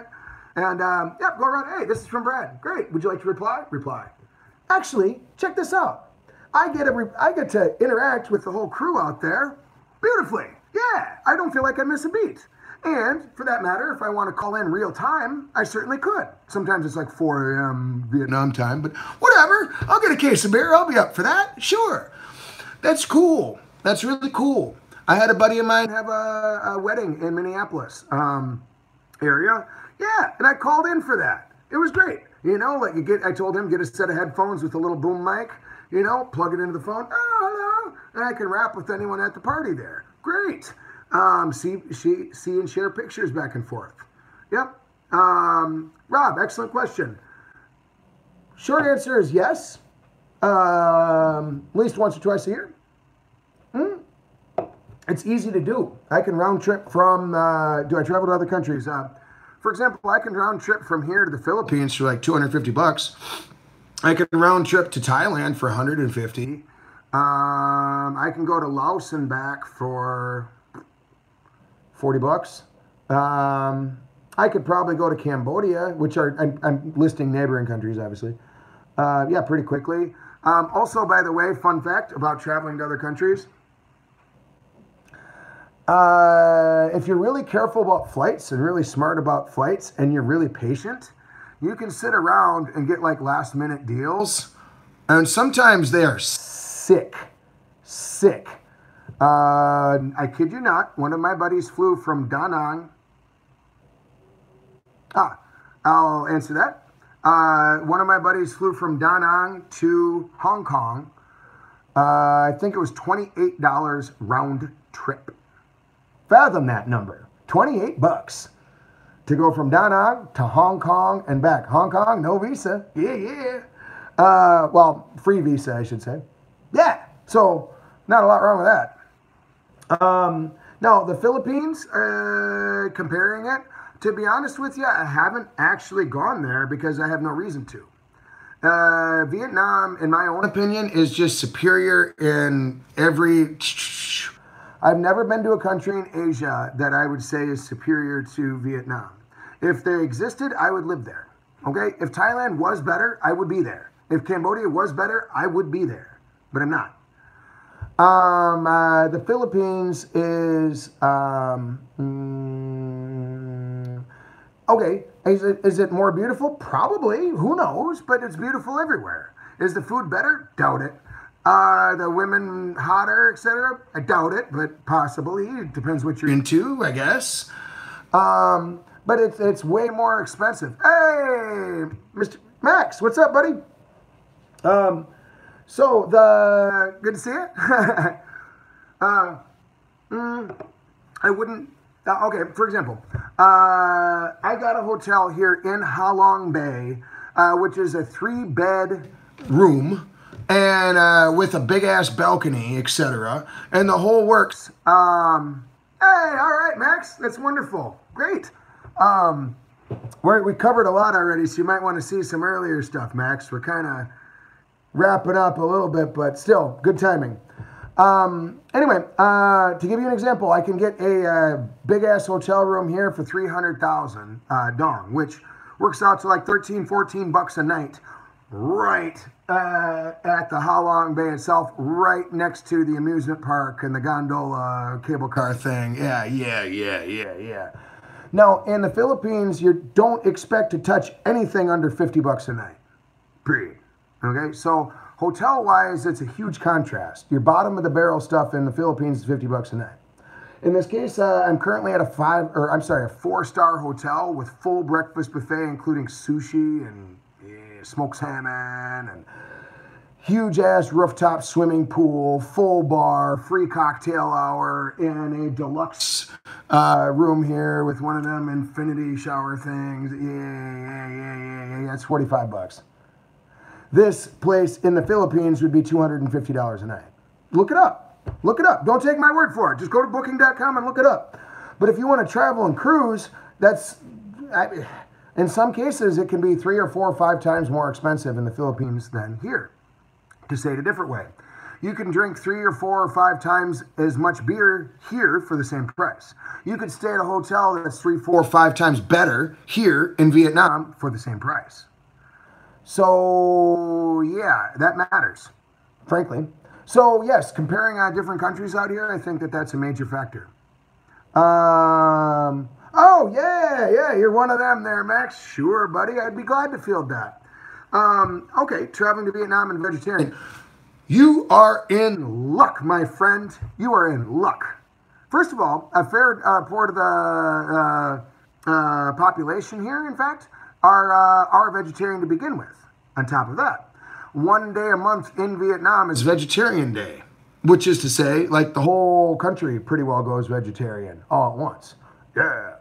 On top of that, Lord have mercy, there is, in Hue City, which isn't very big, let's say 300,000 people, I mean, there's more than 40, no, more than that, probably 60 vegetarian restaurants. Boom. On top of that, yes, I could pretty much say every restaurant I've been to has vegetarian options. Rau, R-A-U. Yeah, man. And by the way, I'll write this in Vietnamese for you. Ăn chay, which means to eat vegetarian. It has a little hat over the A, but don't worry about it. It's just ăn chay. Yep. And so that's a very, very big thing. There's a lot of, I used to live on a Dien Bien Phu street, which had 4 monasteries on it. Right, let me back up. 2 monasteries, forgive me. But regardless, there's monks walking around everywhere, and there was like 3 or 4 or 5 vegetarian restaurants just on that one street. Oh, so it's a total thing, man. In fact, I have a bunch of friends here who are vegetarians and that kind of thing. So, yeah. Plus, smoothies and drinks and stuff like that is a huge thing out here. Oh, yeah. To give you an idea, oh, man, if you're vegetarian and you got $1, $1, you're good to go, bro. I don't think you can eat $4 of vegetarian food if you go to the right spot. But it's just too much food. Oh, yeah. Downtown by the tourist area, they got it. In my neighborhood, they got it. Yeah, you'll have no troubles at all is a nice, short, simple answer, you know. So, yeah, that ought to work out pretty well. And this is also true in Thailand, mind you. There's quite a few Theravada Buddhists in Thailand that live their lives vegetarian style as well. So I think if you've ever been there, it would be comparable, you know, to that kind of an environment. Plus, there's this website right here, foodie.vn. Of course, it's by Vietnamese people and for Vietnamese people, which is awesome. And I think this is worth pointing out because They have food categories, as you might expect. You can kind of think of it about it like the Vietnamese equivalent of TripAdvisor for food, or Foursquare, or something like that. But, yeah, you just type in vegetarian, yeah, pick your city. Yeah, you're good to go. But if you could also, for that matter, type in pizza or snails or fried chicken or whatever you want, and it's going to be great. Yeah, look that one up. Now, again, it is all in Vietnamese, but in our modern technology here, all you got to do is just auto-translate, you know, and yeah, you could read it all in English pretty straightforwardly, that kind of thing. Also, it's worth pointing out, I don't trust foreigners and white people in general that judge food and judge a place and that kind of thing. Yes, Rob, I'd be glad to handle that. I was just going to say real quick that if white people or expats say that it's cheap, I don't really believe them because they don't have much to compare to. They might think like a $5 hamburger is cheap, but I think that's a ripoff. Also, if a foreigner says that this food is good, I don't really believe them because they don't have anything to compare to. Similarly, if they say this food is bad, I still don't believe them because maybe they just had a frog one time. Oh my God, there's a frog. I don't like this, right? I don't trust them. However, if a Vietnamese person who loves snails goes to #1 snail restaurant and says this is #1 best snails in the city, I believe them. If a Vietnamese person who's ridiculously frugal says this food is cheap, you know for damn sure it's really, really cheap. So yes, I trust Vietnamese people when it comes to food. They are better at it than most other countries, period. So yeah, yes, learning the language. First of all, here's what I can say. Start with the simple stuff first, okay? Learn how to count to 10 first. If you don't have that, nothing else matters, okay? You got to know how to count to 10 first. That's it. Then, beyond that, the top 10 list. In fact, I'm going to send you a quick video on that right now. When I say top 10 list, I mean like the top 10 words that you need if you're crushing it out here. And I realized that this link that I'm sending you here is like how to party with the Vietnamese people. But by definition, every single time you interact with anyone is kind of a party. And these cover things, these kind of things cover deals like,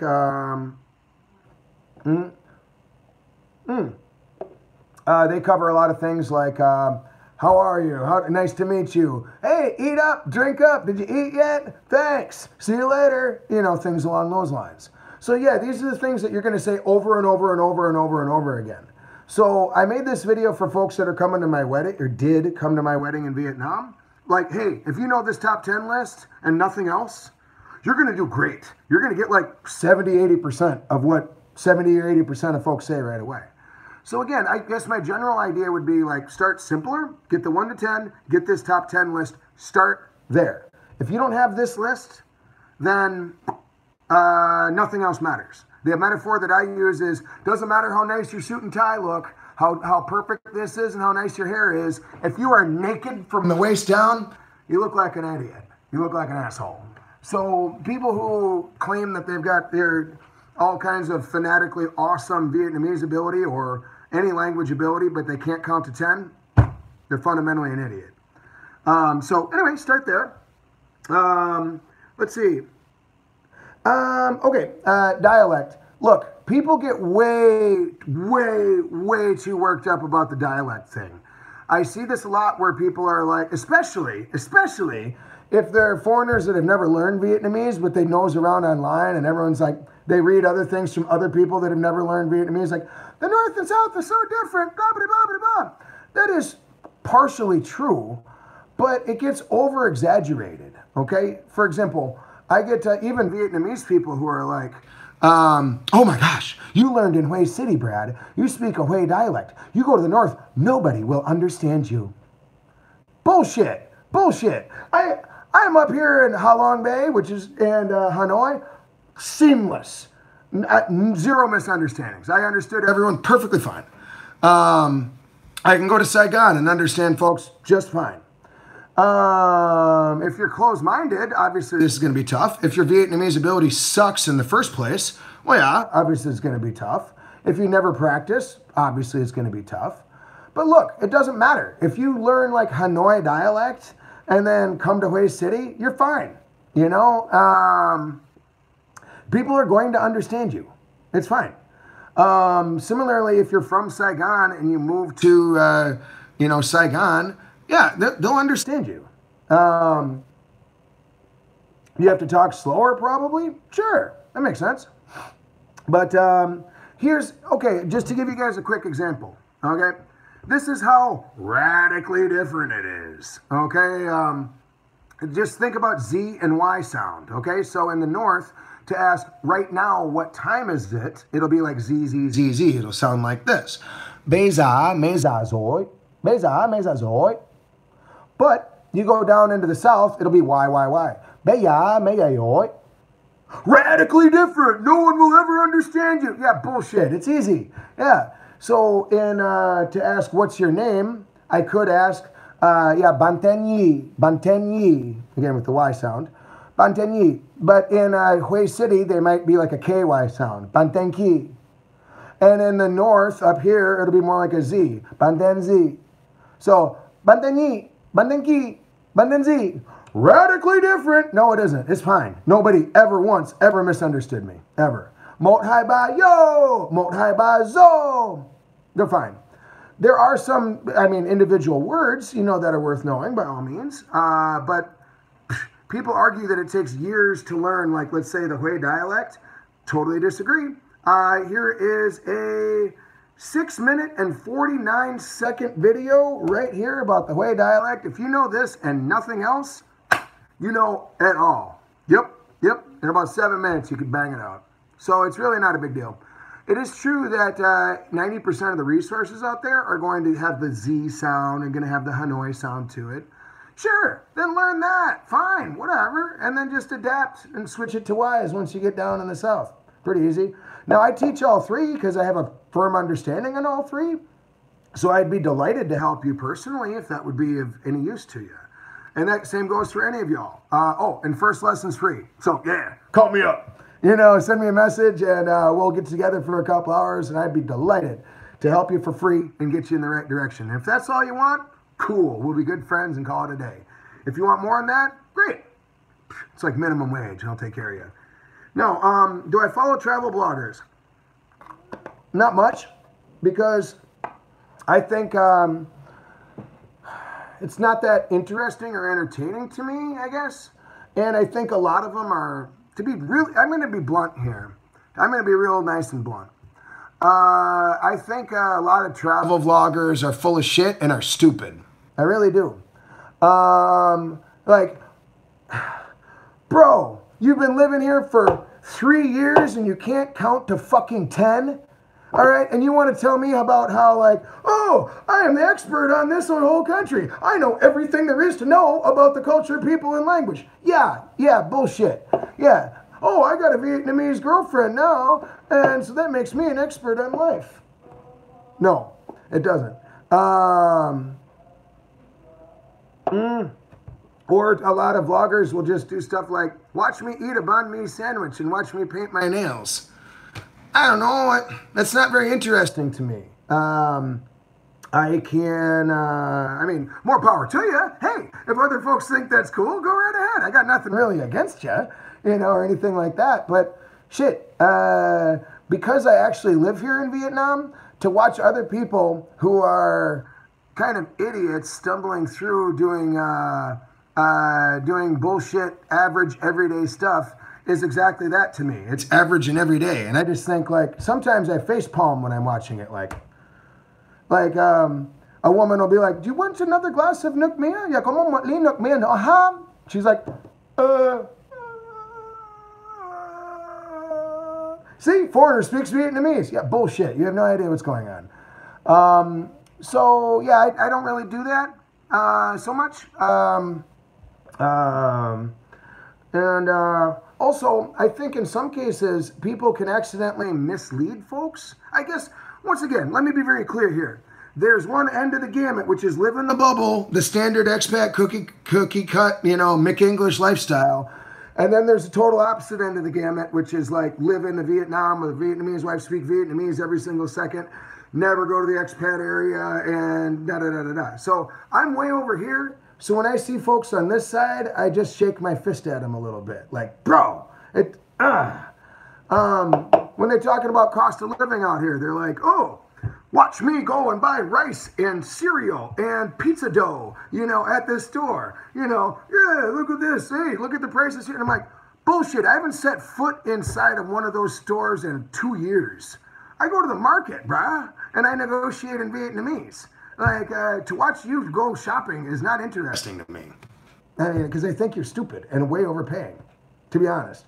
But whatever. I'm glad that they got plenty of followers. And actually, on a positive note, they give a lot of folks a decent perspective on what the country's about and that kind of thing. So, yeah, they serve their purpose. That's cool, as far as that goes. Yes, students from small villages. Yeah, actually, it's the whole supply-demand thing.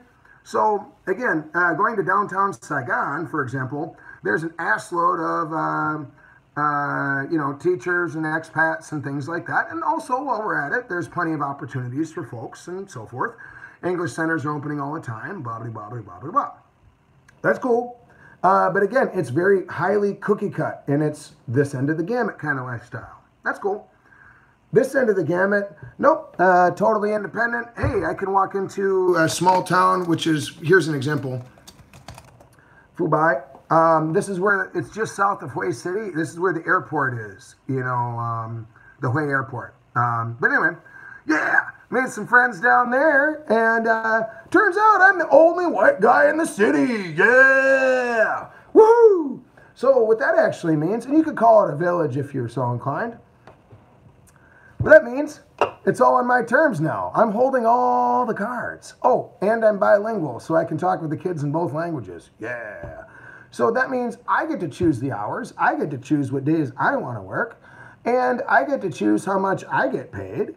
And any student that comes in, occasion after class, I'll go downstairs and shake hands with the parents with a stack of business cards, obviously. And when I greet the parents, I'm like, yeah, cảm ơn, yeah, thầy cô có, yeah, tốt mừng quá và thông minh quá và nếu tôi có thể giúp con người ở đây về học tiếng Anh hay biết về văn hóa thì yeah, tôi muốn giúp mọi người, yeah, gọi tới đi, yeah, cảm ơn con, hẹn gặp lại. So yeah, inevitably, facing it that way, I get all kinds of teachers and people are like, oh my God, this is the first and only foreigner we've ever met that ever in history. Oh, I covered that earlier, Max. If you scroll up, buddy, where I was talking about the bill stuff, yeah, you'll find it up there somewhere. Putting your life on hold. Yeah, it's somewhere in the 10:27 a.m. timestamp, but you'll find it.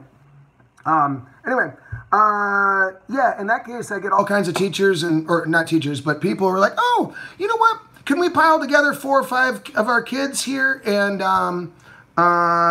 you can teach them all at once or something like that in a more private setting?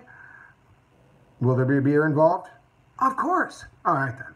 Yeah, actually, believe it or not, yeah, I teach with a beer in my hands. Yeah, like in my school in Fubai, yeah, they give me like 2 or 3 beers a class, and I'm like, that was one of my things too. I want to be able to drink beer while I'm teaching the kids, and they're like, oh, sure, here you go, sir, yeah.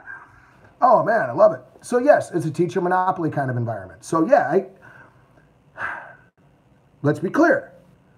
I did not find these folks online. They don't exist online. You never will find them online. Let's also be clear. If I would have gone to Hanoi or Saigon, I would have never met them.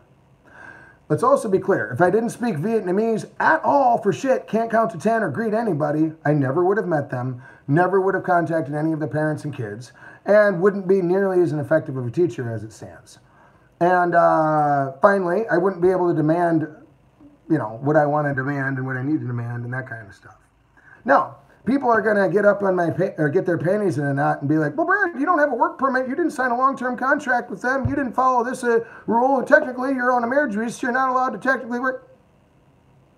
It's fine. Two of the cops in Fubai, their sons learn with me. I mean, it's fine. So don't worry about it. Plus, if the cops were to ever walk in, I could just be like, no, I'm just volunteering here. Prove me otherwise. And they'd be like, oh, okay. Yeah, so yeah, anyway, that's all pretty nifty stuff.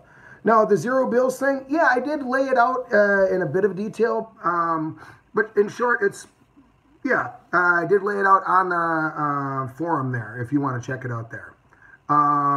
Let's see. Yeah, we'll find more details on that a little bit later. Now, okay.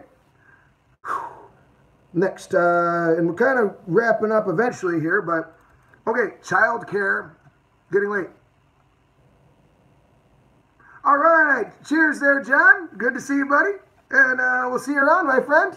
Yeah, and thank you for your insight on the forum. You had some tremendous answers to some very technical and difficult and important questions. So thank you for those. That was very, very helpful of you, buddy. Cheers. I did want to mention renting grandmothers. Yeah, renting grandmothers. This sounds like a weird idea or weird thing to bring up. But with regards to childcare and stuff like that, just to pick that as an example, renting grandmothers or renting an aunt or renting a live-at-home nurse or renting a sister, something like that is totally a thing. I guess technically we would use the word hire, but yeah, to give you an idea, my brother-in-law, meaning my wife's brother, here in Vietnam, there was an elderly grandmother who lives on the countryside who's a widow, kids are grown up, and she's lonely. Well, they just pay like $200 a month or $250 a month, and then said grandmother lives in their house. Not as like a slave, employee, worker, but helps them take care of the baby. Cool. So grandma gets to like effectively live with a new family and have a new baby and give her meaning for her life. Sweet. We'll keep the place reasonably tidy, presumably cook a little here and there, but otherwise have a family and have meaning in their lives. Whereas my brother-in-law and his wife can go to work normally and have zero concerns of any kind. Life is good. This is a thing. So, for people who have families and or have elderly people in their family or want to travel here with folks that need one-on-one attention and that kind of thing, totally can do it in Vietnam. Childcare is so cheap, it's damn near free. So, bringing that all in mind, a lot of folks who otherwise are going broke in America, like, cost of childcare is higher than the wage I get at my job. Damn it. Oh, you're not able to take care of babies who are under the age of 2. Damn it. Oh, and I only get 2 weeks maternity leave. Damn it. What do you do in between 2 weeks and 2 years? Damn. Vietnam, non-issue, bro. Non-issue. You can have a live-in person. You can drop them off during the day. Non-issue. And it'll be way less than $1 an hour for sure. Coming in to clean your house and stuff like that. Yeah. It's about $10 a day. So that's pretty useful. Actually, if this were to interest any of y'all, I'm just going to post this here. Different things that I have written up before. And along the way, yeah, renting grandmothers is one of them. So yeah, this is a really, really important, I think a game changer, really is. I recently saw a video, and I made a link to it on the post here on Reddit, how retirement is disappearing for a lot of people in a lot of countries. And I guess this is kind of where I want to end it here with y'all. That's a fact. For a lot of people, their pensions are not able to even pay for their rent, let alone pay for a reasonable lifestyle. It's ideal if you can have a lot of savings. It's ideal, but not everybody does. It's ideal if you're debt-free, but not everybody is.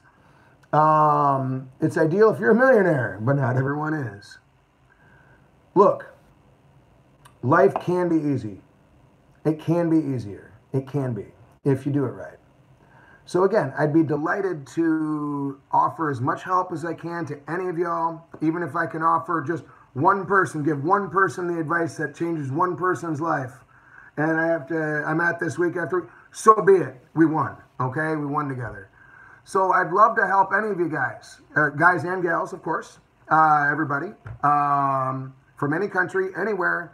If there's anything I can do for you, language, help you get integrated, answer any questions, etc., I'd be delighted. So anyway, I'm going to keep up with Ask Me Anything here once a week, you know, and let's just see where it goes, huh? But anyway, I'm in Ha Long Bay, like I said, so I'm going to meet the parents and get more beer. Go and make it happen. Yeah, you bet there, Max. Glad to help, buddy. And thank you guys for your great questions and great support. You too there, Rob. Appreciate it. Yep, Quentin, good seeing you. Christopher, good as always. Thanks, buddy. Always love hearing from you, and I love hearing your enthusiasm. So, yeah, sweet, man. Well, we'll see you next time, Rob. Don't be afraid. Around this same time-ish, huh? Yeah, and again, comment any further questions. Maybe I'll give a little bit of a review of what Ha Long Bay is like, you know, if you guys are so inclined. So, sweet, y'all. Well, stay radical. All right. Stay radical. Have fun, you know, and keep that open mind. And keep your eye on the prize. Cheers, y'all. Yeah, peace, man.